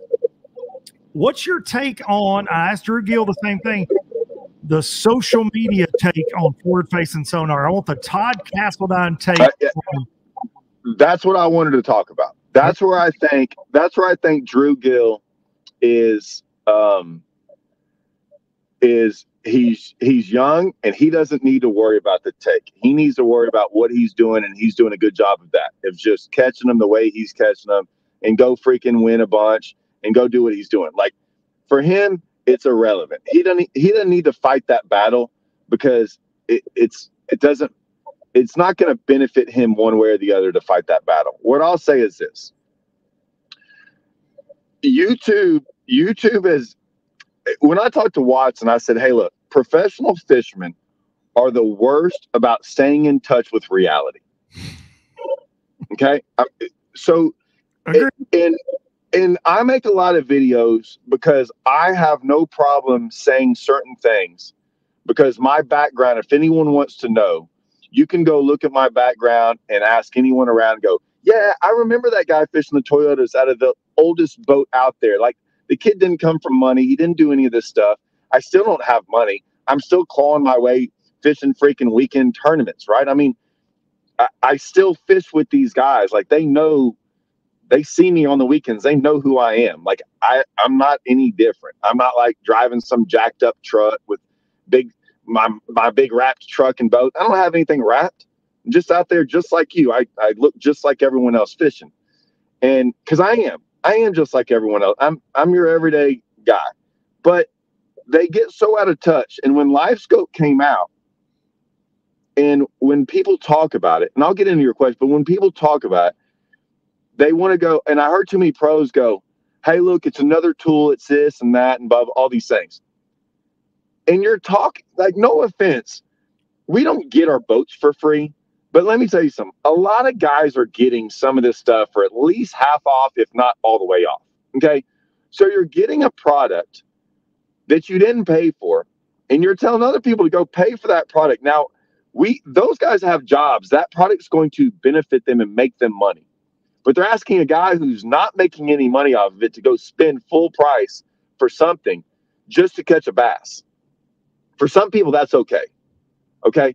But some people have jobs that, like, they're trying to scrape by, and they're treating it like it's no big deal, right? To go buy that. And you're like, well, it's only this much money. And I'm like, yeah. Well, I go around to these tournaments and I see guys with pretty expensive bass boats that are 6-year-old bass boats, because they're not wanting to buy another one next year. And now you're not asking them to buy a bass boat. You're asking them to buy a bass boat with 5 electronics, with power poles, with freaking $1,500 batteries, and now a LiveScope, and possibly 2. And so I just think people are out of touch with, like, the guy going, hey, man, I'm just trying to get out there and figure out how to pay for some gas and do this, and not like just like so my wife doesn't divorce me while I'm out there spending money. And so I just think that they get very out of touch with reality. What I'll say about the fishing side of it is like, I do think when those guys speak, you need to listen to them. When those guys are making comments on our YouTube, if you just say LiveScope is cheating, I'm not listening to you. Right. I could care less what you have to say. But when we get comments that go, hey, man, I've been fishing this way for a long time, and I tried watching it, and, man, it was really hard on me because I kind of want to see this. And I kind of like, and they give a long, thought out explanation of why they don't like it. Well, if you're not listening to that guy, then something's wrong, because you should be listening to that guy. That guy's telling you his heartfelt thought about what he thinks about it and that he doesn't like it. And so if you ignore that, I think you're doing a disservice to ignoring those people who don't like it. I love bed fishing. I love sight fishing. It's my favorite thing to do. I do it 365 days a year if I could. I don't make videos on it, because watching me flip to the same spot over and over again and you can't see the fish, if you were in the boat with me, and anyone that's ever been with me thinks it's the most fun fishing they've ever done, and they've never done it before, they love it. But on camera, it sucks. It's not fun. It's not great to watch. LiveScope can be that way. And I heard Drew Gill talk about like catching giants, like on a spinning rod and stuff like that. And yes, it's kind of fun. It's fun watching it. It's not fun watching 10 guys do it the same way. And I think that they all should be doing that. That's the way to win. I'm not like, do whatever you need to do to win. However, at some point in time, if you gave the same guy a chance to go catch 75 fish going down the bank on a plopper, which one do you think's more fun? To do or to watch. Both would be more fun. But both would be fun to watch. But so it's to me, like, when you watch, back in the day, we got to watch different guys do different things on live. Right now, what we're watching is the same guys doing the same thing to the degree. They're catching big ones, but they're not. No one's learning. I'm sorry, you're not learning, and here's why. When you watched, and I don't want to throw this out there, but my Alabama waters, I loved making that video because it showed the light go off in my head when I started catching them on a boat dock, and my entire day changed, and I started running this thing and catching them. Like, you got to see the change happen. We got to see when a guy figured out something on a frog, or got to see something and it figured out, and they got to watch the process move along, and you got to see it happen. Like, it's hard to see that with live scope because you're kind of wandering around and the fish are out there suspended, and you kind of just see it. It is like, I'm not knocking it, dude. I love doing it. I'm not knocking it. I'm just saying there is an issue, in my opinion, watching it live. I think it does get to be monotonous, not boring, but monotonous. I think that what hurts it the most, and Watson and I actually talked about this today, what hurts it the most from a viewership standpoint, and I watch more hours of this than just about anybody watching MPFL, 5-6 hours at a time, is the fact that it does seem that all we are doing now is jig head, minnow, or jerk. Right? Yes. You rarely see a guy pick up something that you're like, holy crap, that's how he was catching those suspenders. Yes. There's not a mind-blowing thing that's happening. And I think if you had 10 guys doing it and they were all approaching it with a different lure, right? Correct. Yes. You wouldn't have the same number of complaints. So that is a real problem from a coverage standpoint. Yeah. I would listen. I'll tell you right now. And I like to give the people in the comments a hard time. I have fun with that. But like at Logan Martin, the MPFL, we had some live scoping going on the top 10. We had some cranking going on. It was a really diverse top 10. And, dude, I was grateful for it because we can see all the cameras in the studio. I got to see a lot of different things going down. So I get it from a viewership thing. What I don't like, though, is some of the things we talked about with Drew Gill is, well, all you got to do is have live scope to catch them. Like I do. That ain't the case. No. Because if that wasn't the case, you wouldn't have pros that don't make the cut making videos about how live scope needs to be banned. So live scope is like, I spent, I've pretty been under wraps about doing it. I don't make a lot of videos about it. I talk about it, but what I'll say is this, because I'm not going to get into I can do it. I've done it a lot. I have to because I jumped on it really quick when I'm like, I'm not going to let these boys around my house beat me. Like, I don't have that luxury. Like, I have to make some money, and so I'll jump on board with any of it, man. To figure it. We're just gonna learn.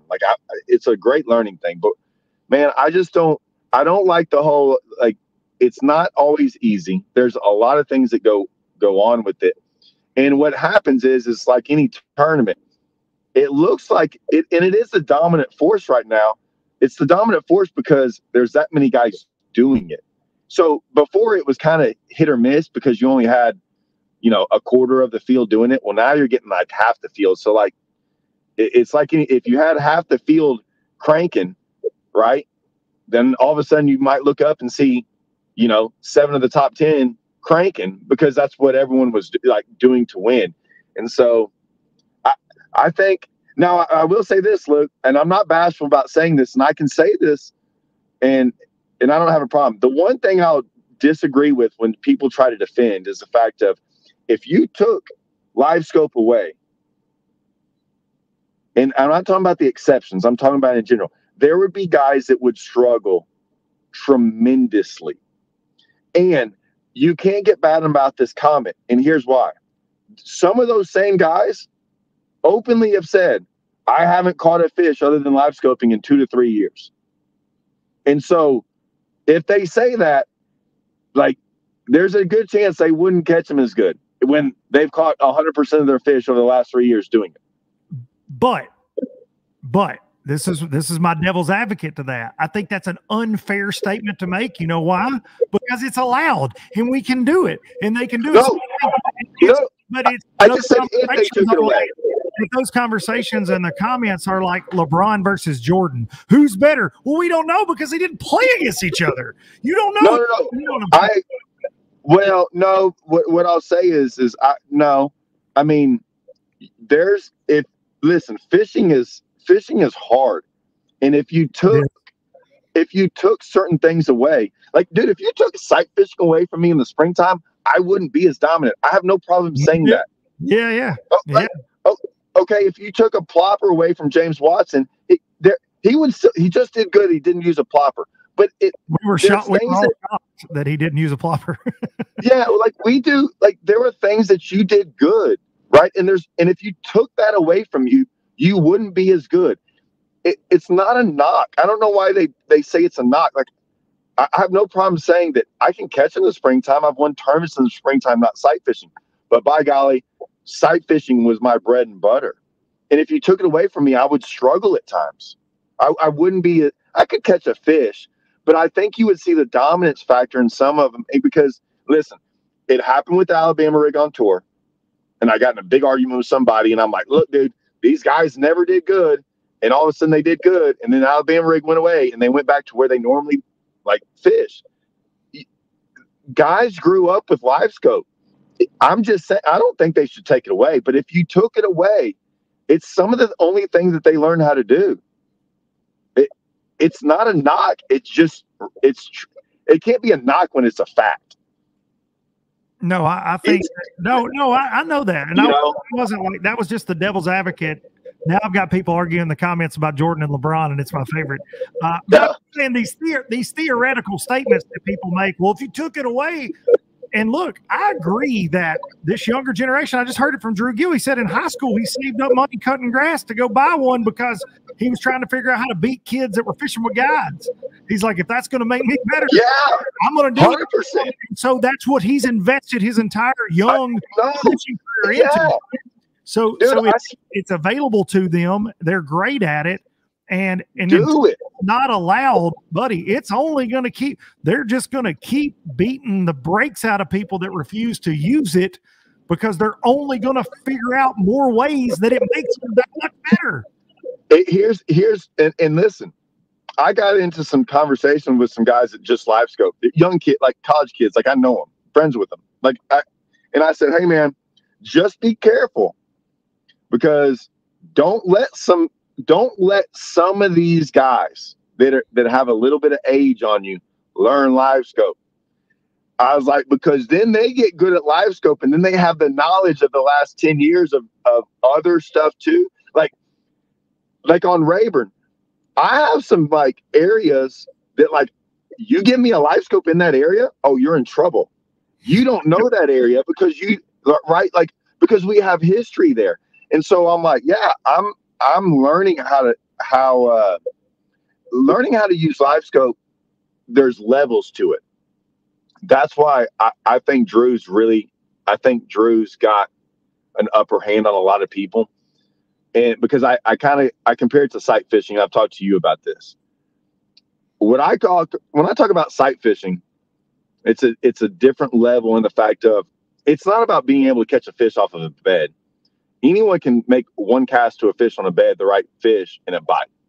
And then there's catching fish for fun off beds. And then there's catching fish in tournaments off beds. And then there's winning a tournament bed fishing and finding a fish that no one else finds on the entire lake or one that no one can catch. That's how you win a tournament. Or 15 that nobody else finds, right? 15. Or 15, right? 15. And so when I started live scoping, I'm like, okay, I figured out how to go catch fish off live scope. And then I was like, man, I'm not figuring out how to catch big ones off live scope. And then all of a sudden that started happening. But none of that translated to a tournament, really, and there's those levels of trying to figure out how to take all that and then win a tournament doing it. The levels to that are extremely high. So when someone's like, oh, I know how to live scope, I was always saying, I know how to catch fish off live scope. I don't know how to win off live scope. And I know there are guys out there that know way more about it than I do. And I have to figure out how to get to that level. And I'm nowhere near that level. And I acknowledge that. Drew's to that level. And so there's a different level to, and if someone thinks that they're on his level, they're wrong. They're wrong because he's good at it. I listened to that dude for 45 minutes, and I think just the way what he's learned, what he's absorbed, dude. He's a scary young man, and will be for years to come, even if you take it away, dude. Like it's pretty crazy. Well, that's the other. It blew my mind. The other thing I'll say is like, you know, we also used to talk about how some of these young guys are coming in and how we would have to like go through these trials of like no one showed me anything in fishing for like 20 years, right? And then YouTube kind of popped up and people can like learn things off YouTube really, really quick. Yeah. And it's what, like me and Hallman used to talk about that. Like, man, the learning curve is shortened. Well, let me tell you something. And I always laughed about this too. I always laughed when people would sit there and tell me what fish were doing. Like, so I got these fish down here doing this and I'm catching them this way, like pros were. I'd be like, I wonder if that's true. It sounds good. And now magazine speak, right? Magazine speak. Yeah. And they weren't trying to be like super intelligent, like, hey, I know more than you. They really thought that. And so did we. And then LiveScope came around. I'm like, golly, everyone was wrong. We were so wrong. It's hilarious how wrong everyone was. Everyone, 100% of the people were all wrong. And those guys are like, those guys got like, no, they got all the truth. They're looking at LiveScope and they're like, I don't really care what all y'all said. I'm seeing what they're doing. No doubt. And so they have learned. Like the other day when me and Russell were on Conroe this past weekend, of course, you can't see some stuff up shallow. And we got to like power fish them, right? And our conversation was, are these fish there? Because everyone was like power pole down, like casting in the same spot. And we're like, are they there or are they moving through? And with LiveScope and the way it was all set, you can't see them. Like you can't do any of this. It was shallow. And none of we still don't know, right? Anywhere else, if we could have seen them, but we were sitting there going, yeah, we still don't know now. We don't know if they were there or they finally decide to bite or if they're swimming through and they're moving to us. But it's funny, like those guys know what's going on. Damn right they do. I love this comment, and this is a weird username. Chad Sabota 1 or something. Could Jacob Wheeler win without forward facing sonar, Dustin Connell? I would say no. Buddy, they won everything before they had it. So yeah, they've won Elite Series, they've won Forest Wood Cups, BFL All-Americans. Like, dude, Jacob Wheeler's won everything in the sport twice at this point, other than the Classic, before forward facing sonar and Connell. I hate exceptions. Yeah. Exceptions kill me. I'm like, look, guys, when I make that comment, it's like that some guys would struggle. Not the guys who are already good with it. I'm talking about the guys that you're like, I've never seen that guy do anything other than LiveScope. I personally think he would, or the guy didn't really ever catch him. And all of a sudden, miraculously, like 3-4 years ago, they all of a sudden started, like, they've been in the game for 7 years, never really caught them. And then all of a sudden, they just started catching them now. And when you see them, all they do is LiveScope. I'm just saying LiveScope kind of made that transition for them to where they caught them. I'm not knocking it. And if someone's getting upset about that, it probably applies to you. I don't know what else to tell you. I mean, it is what, don't be ashamed of it. I'm just saying, but guys like Jacob Wheeler and them, guy, if anyone makes that argument, those guys were catching them way before. It's just made them better. That's all it is. Dustin was catching them when he was freaking 18 all over the state of Alabama. He's winning everything. Trophies all in the back seat of his truck. Dude's been around. I mean, but here's the thing. He picked, it's like Jordan Lee. You see Jordan Lee with the forward facing stuff. These guys are freaking unbelievable with it or without it. Like, understand that. Like, Todd Castledine is great with it or without it. Like, understand that. He sees the value in it at times. Yes. And understand all of these guys, most of these guys will be dangerous regardless. Now let me tell you something. See, because people are afraid, like, I might brag, okay? Say I brag every once in a while. But like, every blue moon. I gotta tell you, that's the second lie you've told. I'm going to blow. This is the Todd Castledine lie sound right here. Yeah. So like, I've been told I brag like once a year. Now, I have no problem saying, right, I'll do the opposite too. Like, I'll tell you I have no problem telling you when I will struggle. I hated January and February on Rayburn because, and we won some tournaments those times of years, right, with some giant bags. And I knew how to do it. But besides the fact of like I didn't like having to like spend weeks upon weeks looking for a spot like that can be taken away from you in an instant from someone watching you, and like all those weeks of hard work are gone. That's why I really stopped trying to fish that way, because it was not worth it, just to win one tournament. But there was only one way to win a tournament, and it was so much work, and like it could all be taken away from you in an instant that I was going to quit fishing. Like it was not worth it. I was going to lose my mind having to deal with that kind of stuff. But I was zero in those. Like I was scared to catch a limit because it was hard on Rayburn and Toledo, or Rayburn, to fish that way and try to win a tournament.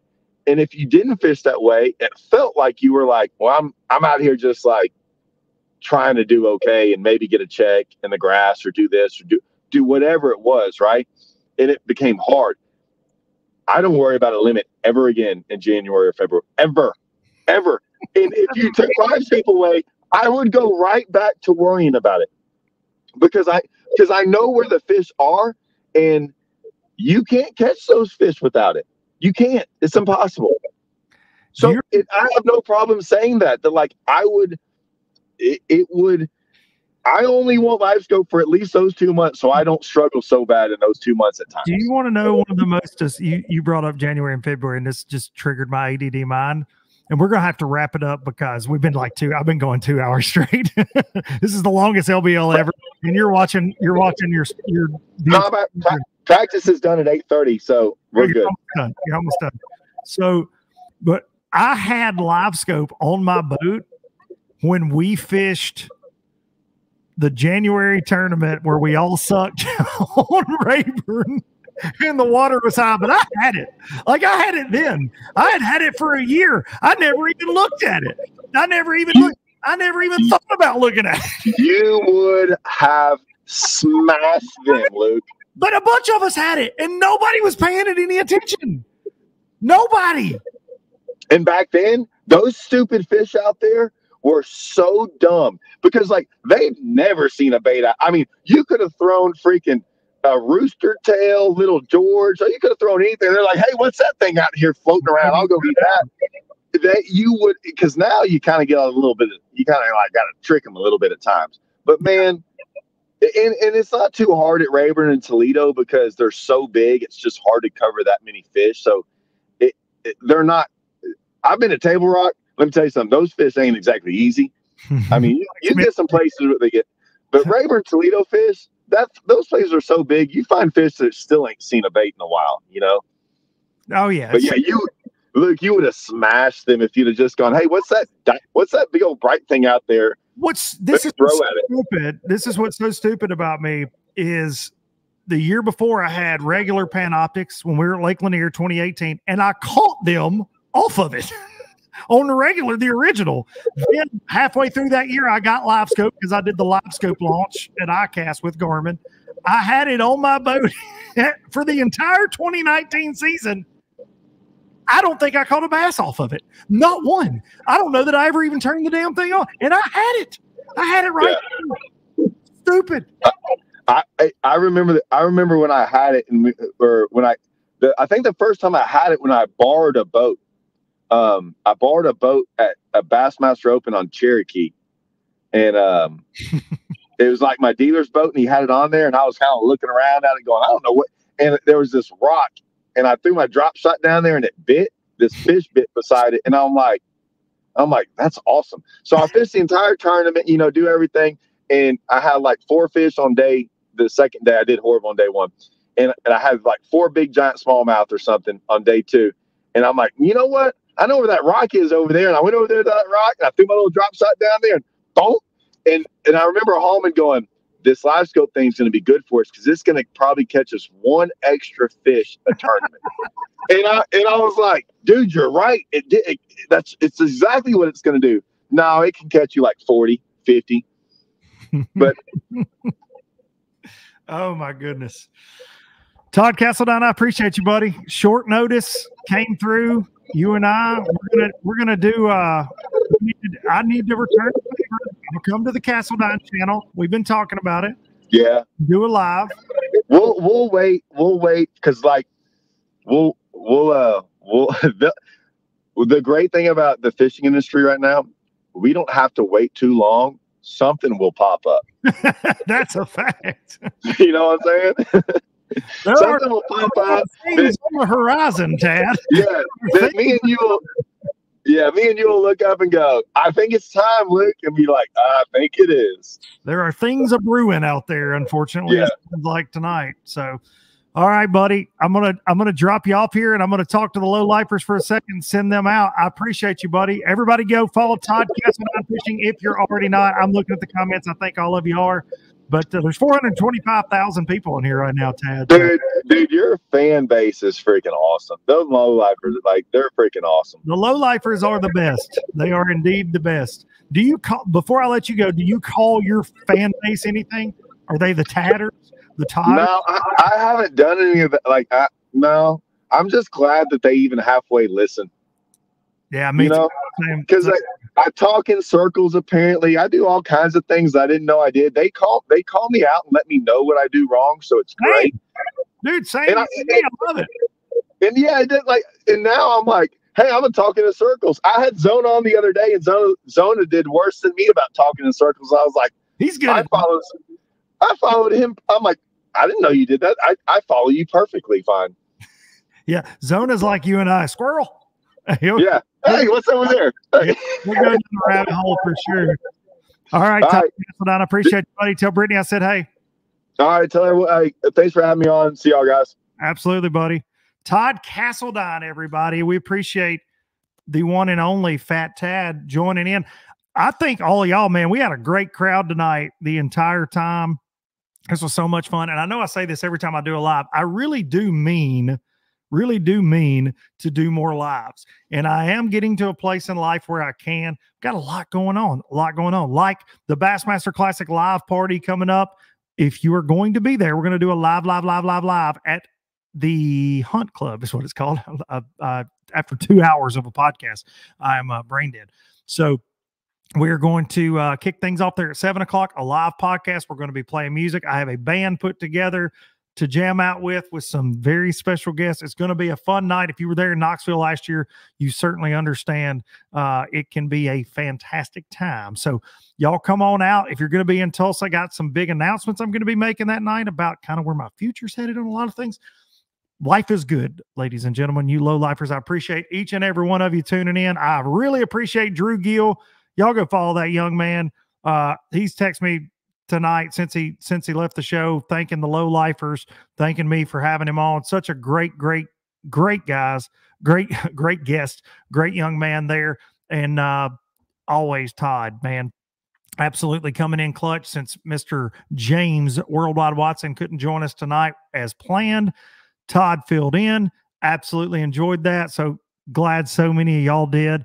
Looking forward to the year, man. Everything, life is good. Like I said, life is good. Raj Bash, you're the man. You had some great comments tonight, brother. I appreciate y'all. Sorry we didn't get to all the comments. I was trying. Next time I do live, I need somebody almost to moderate some of this so we get some of these good ones in here to the guests. But I appreciate y'all hanging. I'm going to take you out with Biloxi Blues, and I am going to see y'all next week for a not so live, regular, not so live. Thank y'all. See you. Have a good week. From Jackson Town to Tupelo, I never could make it last. Spanish moss, a Civil War ghost, well, I'm gonna leave them in the past.